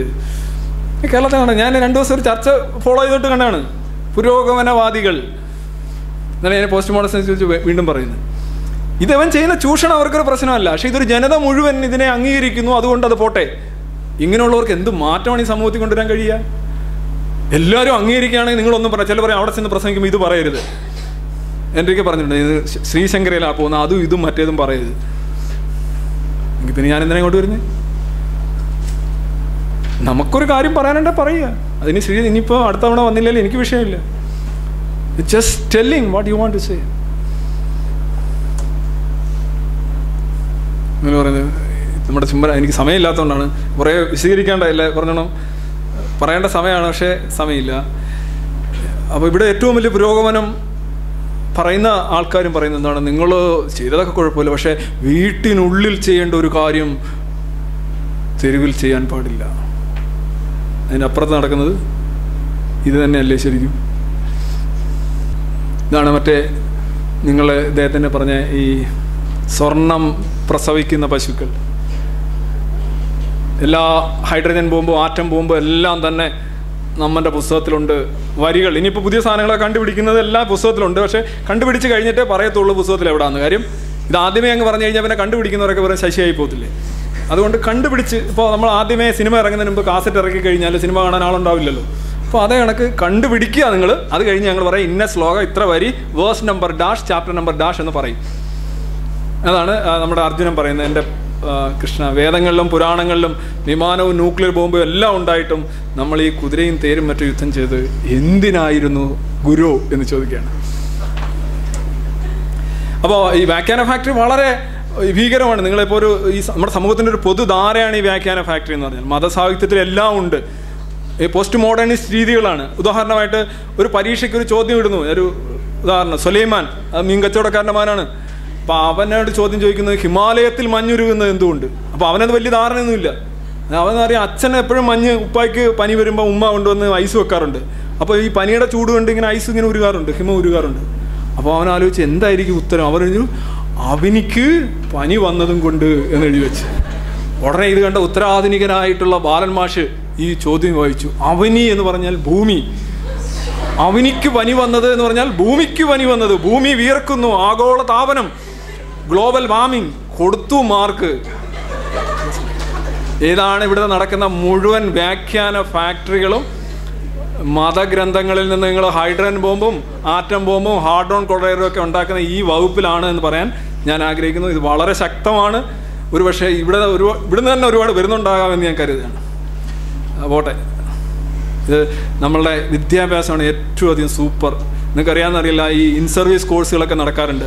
അടുത്തിടെ ഒരു ഇൻ സർവീസ് കോഴ്സ് എന്ന എൻ്റെ തപ്പുറത്തിരിക്കുന്ന 2 അധ്യാപകരോട് ഞാൻ ചോദിച്ചു, നിങ്ങൾ എന്താണ് പഠിപ്പിച്ചത്? പ്രത്യേകിച്ചൊന്നും പഠിപ്പിച്ചില്ല, പക്ഷേ ഞങ്ങളുടെ ഡയറക്ടർ വന്ന് പറഞ്ഞു, ഞാൻ പാമിസ്ട്രിയെക്കുറിച്ച് സംസാരിക്കാം, നിങ്ങളെല്ലാം കൈ കൊണ്ടുവരൂ. കൈ കൊണ്ടുവന്ന് കൊടുത്തു. എല്ലാവരെയും സാധനങ്ങളും പറഞ്ഞു. ഒരേ അനിയത്തിയുടെ കല്യാണം എപ്പോൾ നടക്കും, ചേട്ടത്തിയുടെ കല്യാണം, എല്ലാവരും ഹാപ്പിയാണ്. അന്ധവിശ്വാസങ്ങളുടെ കൂത്തരങ്ങാണ് ഇത്തരത്തിലുള്ള ഇൻ സർവീസ് കോഴ്സുകളും. ടീച്ചേഴ്സ്, ഞാൻ പറഞ്ഞ ടീച്ചേഴ്സാണ് ഏറ്റവും കൂടുതൽ നമ്മുടെ സമൂഹത്തിൽ. They are the virus of superstitions. ഇവർ ക്ലാസ്സുകളിൽ ചെന്ന് കയറുന്ന കുട്ടിയുടെ ചിന്തിക്കാനുള്ള വാസന മുഴുവൻ നശിപ്പിക്കുക, അവനിൽ അവശേഷിച്ചിരിക്കുന്ന ശാസ്ത്രബോധം നശിപ്പിക്കുന്ന രീതിയിൽ. പൊങ്കാലൊക്കെ ഇടുന്ന സമയത്ത് ഒരു സാധനം പിറ്റേന്ന് എല്ലാവരും പൊങ്കാല കരുവുമായിട്ട് ഇങ്ങനെ വരികയാണ്. ഇന്നലെ അത് എങ്ങനെ അവർ കൊണ്ടുവരുന്നതെന്ന് ആലോചിക്കരുത്. തലേ ദിവസം പൊങ്കാല പായസം പിറ്റേ ദിവസം വിതരണം ചെയ്യണമെങ്കിൽ അവർക്ക് ആവശ്യം ശാസ്ത്രത്തിൻ്റെ സഹായം, റെഫ്രിജറേറ്റർ. അതില്ലെങ്കിൽ കളി നടക്കില്ല. ഇത് കൊണ്ടുവന്ന് തരികയാണ്. പിള്ളേരുമല്ല, ഇവരെ ടീച്ചർ കൊണ്ടുവരുന്നു. യാമിനി ടീച്ചർ പായസം കൊണ്ടുവന്നു, അപ്പം ഞാനും കൊണ്ടുവരിക, എല്ലാവരും കൊണ്ടുവന്നു. സമയമില്ല, സമയം ഒരുപാട് പറയാനുണ്ടായിരുന്നു. ഇത് നമ്മളെ ഒരു സമൂഹത്തിൻ്റെ പൊതുവിലൊരു താരം എന്നാൽ മൻമോഹൻ സിംഗ് ഇരുന്ന കാലഘട്ടത്തിലാണ്. മൻമോഹൻ സിംഗ് മോശക്കാരനാണെന്നല്ല ഞാൻ പറയുന്നത്. ഇനി ഇതിനേക്കാൾ വലിയ സിംഗ് ഇരുന്നാലും ഇതൊക്കെ തന്നെ കാര്യം. നമ്മുടെ ഇദ്ദേഹം ശോഭൻ സർക്കാർ എന്ന് പറയുന്ന ഒരു സിയർ, ഒരു ദിവ്യൻ, അദ്ദേഹം പറഞ്ഞു, പഴയ ഒരു രാജാവുണ്ട് റാംബക്ഷൻ സിംഗ് എന്ന് പറയുന്നത്. അദ്ദേഹം ഉന്നാവോ ഡിസ്ട്രിക്റ്റിൽ, ഉത്തർപ്രദേശിൽ, അവിടെ ഒരു ക്ഷേത്രം, അദ്ദേഹത്തിൻ്റെ ഒരു പഴയ ഒരു കൊട്ടാരവുമായിട്ട് അനുബന്ധിച്ച ക്ഷേത്രത്തിൻ്റെ അടിയിൽ 1000 ടൺ സ്വർണം കുഴിച്ചിട്ടുണ്ട്. അദ്ദേഹത്തിന് വെളിപാട് കിട്ടി. അതായത് യഥാർത്ഥ ജ്ഞാനം, നമ്മുടെ ജ്ഞാനമല്ല, ഈ മറ്റേ അവിടുന്ന് വരുന്ന ആ സാധനമാണ് ജ്ഞാനമല്ലോ. അപ്പോൾ ഇദ്ദേഹത്തിന് വേണ്ടി 1000 ടൺ. ഉടനെ എന്ത് ചെയ്തു? അന്ധവിശ്വാസങ്ങളുടെ കുലപതികൾ ഇരിക്കുന്ന മന്ത്രിസഭയിലേക്ക് ഈ സാധനം കൊടുത്തു. ഇവരെല്ലാം പറഞ്ഞു, എന്നാൽ ഉടനെ നമുക്ക് പോയി അവിടെ കുഴിക്കാം. ലോകത്ത് വേറെ എവിടെയെങ്കിലും, ശ്രീലങ്കയിൽ പോലും നടക്കുമെന്ന് എനിക്ക് തോന്നുന്നില്ല. ഉടനെ പോയി ASIയുടെ ആർക്കിയോളജിക്കൽ സർവേ ഓഫ് ഇന്ത്യ, മറ്റേ ഇത് JCB സാധനം എല്ലാം പോയി ഈ അണ്ണം പറഞ്ഞ സ്ഥലത്ത് പോയി കുഴിയോട് കുഴി. TV-കളെല്ലാം റിപ്പോർട്ട് ചെയ്ത് ഓരോരുത്തർ പുട്ടുകുറ്റിയായിട്ട് എന്ന് പലരും പറഞ്ഞ് ഇദ്ദേഹത്തോട് ചോദിച്ചു, ഇതുവരെ ഒന്നും കിട്ടിയില്ലല്ലോ സാർ. കിട്ടേക്കാം, ചെറൂർ കിട്ടേക്കാം, കുഴിച്ചോ എന്ന് പറഞ്ഞു. അങ്ങനെ കുഴിച്ച് 7 ദിവസം കുഴിച്ചപ്പോഴത്തേക്ക് സംഗതി മനസ്സിലായി, അവിടെ എന്താ ഉള്ളതെന്ന് മനസ്സിലായി. ലോകത്തിന് മുഴുവൻ മുന്നിൽ ഇന്ത്യ നാണം കെട്ടു. അപ്പോൾ അദ്ദേഹം മൻമോഹൻ സിംഗിനെ വിളിച്ച് പറഞ്ഞു, നിങ്ങൾ ഇവിടെ കിട്ടാത്തതിൽ ദുഃഖിക്കേണ്ട, തൊട്ടടുത്ത ജില്ല, ഇവിടെ 1000 ടണ്ണല്ല ഉള്ളൂ, തൊട്ടടുത്ത ജില്ലയിൽ ഈ 2500 ടൺ സ്വർണം അവിടെ മാറിക്കിടക്കുന്നതായിട്ട് ഞാൻ കണ്ടിട്ടുണ്ട്. ഈ ടീം പോയി അവിടെ കുഴിക്കട്ടെ എന്ന് പറഞ്ഞു. മൻമോഹൻ സിംഗിനോട് പറഞ്ഞു. ഈ മൻമോഹൻ സിംഗ് എന്ന് പറയുന്ന എന്താ പറയുക, ആ മനുഷ്യൻ കാരണം അങ്ങനെ പോയില്ല. അങ്ങനെ 2500 ടൺ സ്വർണം കിട്ടാനുള്ള അസുലഭ അവസരം ഭാരതത്തിന് അദ്ദേഹം നഷ്ടപ്പെടുത്തി. അദ്ദേഹം പറഞ്ഞ്, ഇത്രയും കുഴിച്ചത് മതിയായി, ഇനി കുഴിക്കുന്നില്ല. ഒരു മനുഷ്യൻ്റെ വിഭ്രമത്തിൻ്റെ അടിസ്ഥാനത്തിൽ ഒരു സർക്കാർ മുഴുവൻ സ്വർണം നേട്ടയ്ക്ക് പോകുന്ന ഒരു സംഭവം ഒന്നാലോചിച്ച് നോക്കുക. ഇനിയിപ്പോൾ ഈ അടുത്ത പുതിയൊരു സാധനം വന്നിരിക്കുന്നത് ബംഗാളി വിളക്ക് എന്ന് പറയുന്നത്. അതായത് ഈ മതവും രാഷ്ട്രീയവും ഈ ന്യൂനപക്ഷങ്ങളെയും ഇതേ കണക്കുള്ള മൈഗ്രേഷൻ പോലും. ഞങ്ങളുടെ നാട്ടിലൊക്കെ ബംഗാളി വിളക്കുകളുണ്ട്. ആരും ബംഗാളികളിലേക്ക് ചെന്ന് പൈസ ചോദിക്കും. അപ്പോൾ അവരിങ്ങനെ കുറച്ച് പൈസയൊക്കെ കൊടുക്കും. അപ്പോൾ ഈ അടുത്തതായിട്ട് വന്നറിഞ്ഞ്, നിങ്ങളൊരു ദിവസം വിളക്കങ്ങ് നടക്കാമല്ലോ, ഒരു സപ്താഹങ്ങളങ്ങ് നടത്തുക. അങ്ങനെ ഒരു ദിവസം ബംഗാളി വിളക്കുകളൊക്കെയാണ്. സാധാരണ ഈ ബംഗാളികൾ ഉപയോഗിച്ചുകൊണ്ടിരുന്ന ഈ പ്രകടനങ്ങൾക്കൊക്കെ നല്ല കരിയും തോർത്തും ഒക്കെ വെച്ച് എവിടെ പോകുന്ന ചേട്ടാന്ന് ചോദിച്ചു കഴിഞ്ഞാൽ നമ്മൾ ചോദിക്കും, പറയാം അവർക്കൊന്നും അറിയില്ല, ബംഗാളിയാണ്. മൊത്തം പ്രകടനവും സാധനങ്ങളിലൊക്കെ ഇവരുടെ സാന്നിധ്യം വൻതോതിൽ വർദ്ധിച്ചു വരിക. അവർ റെഡിയാണ്, അവർക്ക് വാർക്കപ്പണിക്ക് പോകേണ്ട, പ്രകടനം കുഴപ്പമൊന്നുമില്ല. ഇപ്പോൾ അവരുടെ വിളക്കുകൾ വരുന്നുണ്ട്. ഇനി നാളെ ഇവരുടെ വിവാഹ മാർക്കറ്റിൽ ഒരു വലിയ സാന്നിധ്യമായിട്ട് മാറും. അവർ മാറിക്കൂടാല്ലെന്നല്ല ഞാൻ പറഞ്ഞു, ഒരിക്കലും അങ്ങനെയല്ല ഞാൻ പറഞ്ഞു. പക്ഷേ ഞാൻ പറയുന്നത്, ഈ ഭക്തി എന്ന് പറയുന്ന സാധനം ഞങ്ങളുടെ അടുത്ത നാട്ടിലെ ജ്യോതിഷികളൊക്കെ ബംഗാളികൾക്ക് ഫലം പറഞ്ഞു കൊടുക്കാറുണ്ട്. പാവം, അവൻ ഈ വാർക്കപ്പണി കൊണ്ടുണ്ടാക്കുന്ന സാധനം കൂടി അവനെ ഊറ്റിക്കൊണ്ട് പോകും. രാത്രി കുറച്ച് ബംഗാളി പദങ്ങളൊക്കെ പഠിക്കും അവൻ. എന്നിട്ട് ഇവൻ്റെ ശുക്രനും രാശിയൊക്കെ പറഞ്ഞിട്ട് പൈസ അടിച്ചുകൊണ്ട് അങ്ങനെ ബംഗാളി വിളക്ക്. ഇപ്പോൾ അടുത്ത് വന്നൊരു സാധനം ഞാൻ ഇന്നലെ ഫേസ്ബുക്കിൽ കണ്ടാണ്. ഭർത്താവിൻ്റെ അവിഹിത പരസ്ത്രീ ബന്ധം പൂർണ്ണമായും മാറ്റാം, നിർത്താം, ഭർത്താവ് അറിയാതെ. അതാണ് 100% ഫലം ഉറപ്പ്, ക്യാഷ് ബാക്ക് പരീക്ഷിച്ച് തെളിഞ്ഞത്. ഇവിടെ എനിക്ക് ഇതിനകത്ത് എതിർപ്പൊന്നുമില്ല. പക്ഷെ ഒരു കാര്യമാണ് എനിക്ക് മനസ്സിലാവാത്തത്. ഭർത്താവിൻ്റെ അവിഹിത ബന്ധം ഭർത്താവ് അറിയാതെ മാറ്റിക്കഴിഞ്ഞാൽ ഭർത്താവ് വീണ്ടും അവിടെ പോകത്തില്ല. അയാൾ അറിഞ്ഞിട്ടില്ലല്ലോ.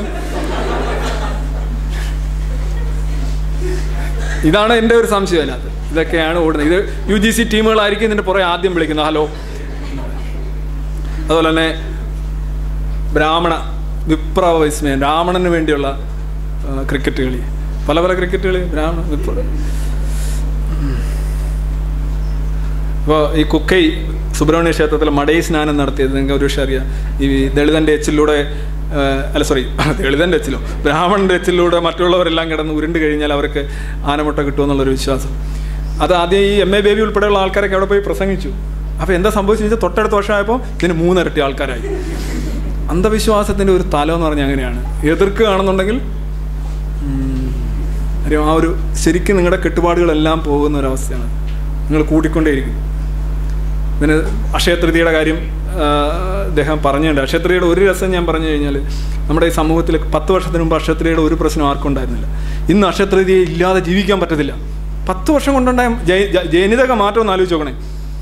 അതിപ്പോൾ ഭയങ്കര തിരക്ക് കാരണം എന്താ ചെയ്യുന്നറിയാമോ? ആളുകൾ സാധാരണ തലേ ദിവസം വന്ന് സ്വർണ്ണം എടുത്തു വെക്കും. എടുത്തു വെച്ചിട്ട് ആ ദിവസം വന്നിട്ട് വാങ്ങിക്കൊണ്ട് പോകും. ഇതാണ് ഒരു 2-3 വർഷം മുമ്പ് വരെ. ഇപ്പം അതും മാറിയിട്ട് അന്നങ്ങനെ മാറിക്കൊടുക്കാൻ പോലും സമയമില്ല. അങ്ങനെ എടുത്തു വെച്ചാൽ പോലും കൊണ്ടു കൊടുക്കാനുള്ള സമയം ഇല്ലാത്തതുകൊണ്ട് ഇപ്പോൾ എന്നറിയോ 28-ാം തീയതിയാണ് അക്ഷയതൃതി എങ്കിൽ 28-ാം തീയതി വെച്ചൊരു രസീത് അങ്ങ് എഴുതും. ആ രസീത് കൊണ്ട് അത് മതി. അത് വെക്കുമ്പോൾ മറ്റേ സാധനങ്ങളെല്ലാം കിട്ടും. ആദ്യം പോയി വാങ്ങിക്കുമായിരുന്നു, പിന്നെ മുന്നേ വാങ്ങിച്ചു വന്നിട്ട് എടുത്തുകൊണ്ട് വരുമായിരുന്നു. ഇപ്പോൾ രസീത്. എന്തൊരു യുക്തിബോധമാണ് ഈ അന്ധവിശ്വാസികൾക്കെന്നറിയാം. അവന് എന്ത് യുക്തിയും സാധാരണ ഒരു ഗണിത യുക്തിയാണല്ലേ. SLC പാസ്സാവുന്നതിന് 2 പന്തനാഴി, 2 പറ പന്തനാഴി. ഡിഗ്രി പാസ്സാവുന്നതിന് 10 പറ നെല്ലിൻ്റെ പന്തനാഴി. ഇങ്ങനെ നിങ്ങളുടെ നേട്ടം ആവശ്യം കൂടുന്നതനുസരിച്ച് അതനുസരിച്ച് ഇങ്ങനെ പമ്പ് ചെയ്ത് കയറ്റിക്കൊണ്ടിരിക്കും. കച്ചവട യുക്തി. ഇന്നത് കൊടുത്താൽ ഇന്നത് കിട്ടും. ഇപ്പോൾ ഇതൊരു ബാംഗ്ലൂരിലെ ഒരു കോളേജ് അധ്യാപികയാണ് ഈ പശുവിൻ്റെ വൻതോതിൽ. ഇപ്പോൾ നിങ്ങൾ ഓഫീസിലേക്ക് ഇന്ന് മേനകാ ഗാന്ധി പറഞ്ഞിരിക്കുന്നത് അത് ഗോമൂത്രം ഉപയോഗിച്ച് ശുദ്ധീകരിക്കാനായിട്ടാണ്. എന്താ കുഴപ്പം? നമ്മുടെ പ്രാചീനമായിട്ടുള്ള നല്ല നല്ല സാധനമൊക്കെ നമ്മുടെ ഇരിക്കുമ്പോൾ നമ്മൾ പോയി മറ്റേതൊക്കെ വാങ്ങിക്കേണ്ട കാര്യമുണ്ടോ എന്നുള്ളതാണ്. പട്ടിക്കല്യാണം ഇത് സാധാരണ ഇതിൽ നിങ്ങൾ വിചാരിക്കും ഇതെങ്ങനെയാണ് തവളക്കല്യാണം ചിലപ്പോൾ മഴ ഉണ്ടാകാനായിട്ടുള്ള സാധനമാണിത്. ഇത് ചെയ്യുന്നത് നിങ്ങളീ പറയുന്ന സാധാരണ വിവരമില്ലാത്ത ആൾക്കാരെന്നുള്ള ISR, IPS, IAS, UGC ടീമുകളാണ്. ഇവരുടെ വിദ്യാസമ്പന്നരുടെ അന്ധവിശ്വാസമാണ് അതിഘോരം എന്ന് പറയുന്നത്. കാര്യം അവനെ സംബന്ധിച്ച് അവനെല്ലാം കിട്ടിക്കഴിഞ്ഞു, എല്ലാ പേപ്പറും കിട്ടിക്കഴിഞ്ഞു. അവനെ മാറ്റുക എന്നുള്ളതാണ്. അല്ലെ അവനിൽ യാതൊരുവിധ വെടിവെച്ചാൽ പോലും കേൾക്കാത്ത അവസ്ഥയായിരിക്കും. ഈ ഐശ്വര്യ റോയ് എന്ന് പറയുന്നൊരു സിനിമാ താരം ഉണ്ടായിരുന്നു. അവർ ഇതേ കണക്ക് ചൊവ്വാദോഷമുള്ളവരായിരുന്നു. ചൊവ്വാദോഷം എന്ന് പറഞ്ഞാൽ ദോഷത്തെക്കുറിച്ച് കൂടുതൽ ഞാൻ പറയാൻ ആഗ്രഹിക്കുന്നില്ല. നിങ്ങൾ പകട പതിവെന്ന് വായിച്ചാൽ മതി. ചൊവ്വാദോഷം എന്ന് പറഞ്ഞു കഴിഞ്ഞാൽ ചൊവ്വ എന്ന് പറഞ്ഞൊരു ഗ്രഹമുണ്ട്. ഭൂമിയിൽ നിന്നും അകലെയാണ്. ചിലപ്പോൾ 5 കോടി കിലോമീറ്റർ അടുത്ത് വരും, ചിലപ്പോൾ 40 കോടി കിലോമീറ്റർ അകലെ പോകും. ഭൂമിയുടെ ചെറിയ ഗ്രഹമാണ്. 2 ഉപഗ്രഹങ്ങളുണ്ട്. അതിനെക്കുറിച്ച് അണ്ണന്മാർക്ക് അറിയത്തില്ലായിരുന്നു, അല്ലെങ്കിൽ അതിനെ വിറ്റ് കാശാക്കിയാൽ. ചൊവ്വയുടെ ഉപഗ്രഹങ്ങളെക്കുറിച്ച് അറിയത്തില്ല അവർക്ക്. അപ്പോൾ ഈ ചൊവ്വ എന്ന് പറഞ്ഞാൽ ആദ്യം ഭൂമിയിലേക്ക് ഇങ്ങനെ നോക്കും. ഇങ്ങനെ നോക്കിയിട്ട് ഭൂമി നോക്കിയിട്ട് ഉടനെ ഭൂമിയുടെ മാപ്പ് എടുക്കുക. എന്നിട്ട് ഏഷ്യ കണ്ടുപിടിക്കും. ഏഷ്യ കണ്ടുപിടിച്ചിട്ട് ചൊവ്വ ഇങ്ങോട്ട് മാറിയിട്ട് ഇന്ത്യ കണ്ടുപിടിക്കും. ഇന്ത്യ കണ്ടുപിടിച്ചിട്ട് ഇന്ത്യയിൽ നിന്ന് സെൻസസ് എടുക്കും. ഇന്ത്യയിൽ എത്ര മനുഷ്യരുണ്ട്, ക്രിസ്ത്യാനികൾ എത്ര, മുസ്ലിങ്ങൾ എത്ര, ഹിന്ദുക്കൾ എത്ര. ഈ കണക്കെടുത്തിട്ട് ഹിന്ദുക്കളുടെ മാത്രം എടുത്തിട്ട് അതിൽ നിന്ന് അവർ ഏജ് ഗ്രൂപ്പ് സെലക്ട് ചെയ്യും. ചൊവ്വ ഈ കല്യാണം കഴിക്കാൻ പ്രായമായിട്ടുള്ള യുവാക്കളുടെ. എന്നിട്ട് അവരെ എടുത്തിട്ട് അവരുടെ ജാതകം നോക്കിയിട്ട് അതിൽ 7-ലും 8-ലും ഒക്കെ നോക്കിയിട്ട് അവരെ വെച്ച് പീഡിപ്പിക്കും. ഇങ്ങനെയാണ് ചൊവ്വ ശരിക്കും ദോഷം നടത്തുന്നത്. ഈ ചൊവ്വാദോഷത്തിൻ്റെ ഒരു പ്രത്യേകത എന്ന് പറഞ്ഞാൽ നാളെ ഇവിടുത്തെ ജ്യോതിഷികളും ഇവിടുത്തെ ജ്യോതിഷം ഡിപ്പാർട്ട്മെൻറ്റ് മുഴുവൻ എറണാകുളം മുതൽ കാസർഗോഡ് വരെ നിരന്നെന്ന് പറയുകയാണ് ഈ ചൊവ്വാദോഷം എന്ന് പറഞ്ഞാൽ മഹാമണ്ഡത്തരമാണ്, അങ്ങനെയൊന്നും ഇല്ല എന്ന് പറഞ്ഞാൽ എന്തായിരിക്കും ഈ വിശ്വാസികൾ പറയുക? ഇവരൊക്കെ എന്തോ കുഴപ്പമുണ്ട്, ഇന്നലെ വരെ കുഴപ്പമൊന്നും ഇല്ലായിരുന്നു, ഇതൊക്കെ ഞങ്ങളുടെ അനുഭവമാണ് എന്ന് പറയും. അതിൻ്റെയൊക്കെ ബയോളജിയും സുവോളജിയൊക്കെ വേറെ ഉണ്ട്. അപ്പോൾ ഐശ്വര്യ റോയുടെ കാര്യം ഞാൻ പറയാതിരിക്കാൻ നിവൃത്തിയില്ല. അവർക്ക് ചൊവ്വാദോഷമായിരുന്നു. അപ്പോൾ അവർക്ക് ചൊവ്വാദോഷത്തിൽ നിന്ന് ഭർത്താവ് മരിക്കുമെന്നാണല്ലോ. അപ്പോൾ എന്ത് ചെയ്തു? അവരാദ്യം ചെയ്തത് അവരാദ്യം ഒരു വൃക്ഷത്തെ പോയി വരിച്ചു. എന്നിട്ട് ആ വൃക്ഷം വെട്ടി കളഞ്ഞു. അപ്പോൾ ഒരു ഭർത്താവ് മരിച്ചു. എന്നിട്ട് എന്ത് ചെയ്തു? ഒരു ചട്ടി മൺകുടത്തെ ചെന്നിട്ട് വരിച്ചു. എന്നിട്ട് മൺകുടം അടിച്ച് പൊട്ടിച്ചു. 2 ഭർത്താവ് മരിച്ചു. പിന്നെന്ത് ചെയ്തു? അവരൊരു കഴുതെ വിവാഹം കഴിച്ചു. എന്നിട്ട് എന്ത് ചെയ്തു? ആ കഴുതയെ കൊന്നു. അപ്പോൾ 3 ഭർത്താവ് മരിച്ചു. എന്നിട്ട് അഭിഷേക് ബച്ചനെ വിവാഹം കഴിച്ചു. എന്താ ഉദ്ദേശം എന്നറിയാമോ? ഈ 3 ഭർത്താക്കന്മാർ മരിച്ചാലെങ്കിൽ ഈ ചൊവ്വയുടെ കലിപ്പം നടങ്ങുമല്ലോ എന്നാണ് ഇതിൻ്റെ അടിസ്ഥാനം. എവിടെ നിൽക്കുന്ന കാര്യങ്ങൾ. ഇതിനെതിരെ ഒരു കേസും നിലവിലുണ്ട്. അതിൽ ആ കേസിൽ നിന്നാണ് ഞാൻ ഉദ്ധരിച്ചത്. ഇന്ത്യയുടെ ഇന്നത്തെ നമ്മുടെ സൂപ്പർ സൊസൈറ്റിയുടെ ഏറ്റവും വലിയ കാരിയേഴ്സ് എന്ന് പറയുന്നത് നമ്മുടെ മാധ്യമങ്ങളാണ്. നമ്മുടെ മാധ്യമങ്ങളെ കുറ്റം പറഞ്ഞിട്ട് കാര്യമില്ല, പക്ഷേ അവരിവിടെ ഉള്ള രോഗങ്ങളെ വലുതാക്കുന്നുണ്ട്. They have become the anopheles കൊതുക് of superstitions in country. ഓരോ പരിപാടികളൊക്കെ കഴിഞ്ഞ് എല്ലാ പരിപാടികളും അന്ധവിശ്വാസങ്ങൾ വിറ്റ് ജീവിക്കുന്ന മാധ്യമങ്ങൾ. പത്രങ്ങളൊക്കെ എടുത്താൽ ശരിക്കും സുവിശേഷ സാഹിത്യമാണ്. ഏറ്റവും വലിയ സംഭവം എന്ന് പറഞ്ഞു കഴിഞ്ഞാൽ ഇന്ന ആൾക്ക് ഗുരുവായൂർ പണ്ടിലെ ഫസ്റ്റ് റാങ്കൊക്കെ അടുത്ത കുട്ടികളുടെയൊക്കെ പടമൊക്കെ വെക്കുമായിരുന്നു. ഞാൻ Aisha Begum first rank SSLC, അതേ കണക്കാണ് ഇപ്പോൾ ഗുരുവായൂർ മേൽ ശാന്തിയായി ഇന്നാര് അധികാരമേറ്റു. നിങ്ങൾ 10 വർഷത്തിന് മുമ്പ് ഇങ്ങനെയുള്ള ന്യൂസുകളൊന്നും കാണത്തില്ല. എവിടെയെങ്കിലും തന്ത്രിയും മറ്റേ ജ്യോതിഷിയും ഇവരൊക്കെയാണ് ഫസ്റ്റ് പേജിലേക്ക് വരുന്നത്. ആ സമൂഹത്തിൻ്റെ ജീർണതയുടെ ഏറ്റവും വലിയ ഉദാഹരണം. ആരാണ് ആ ഫ്രണ്ട് പേജിൽ വരുന്നത്? ശാസ്ത്രജ്ഞന്മാരെ നമ്മൾ പണ്ടേ കളഞ്ഞു. ശാസ്ത്രജ്ഞന്മാർ 10 നല്ല ശാസ്ത്രജ്ഞന്മാരുടെ ഇന്ത്യയിലെ ശാസ്ത്രജ്ഞന്മാരുടെ പേര് പറയാൻ പറഞ്ഞാൽ ഇവിടെ ഇപ്പോൾ തന്നെ ബഹളം ഉണ്ടാവും. അബ്ദുൽ കലാം എന്നൊക്കെ പറഞ്ഞേക്കും. അങ്ങനെ ഒരു ശാസ്ത്രജ്ഞനാണെന്ന് എനിക്കറിയില്ല.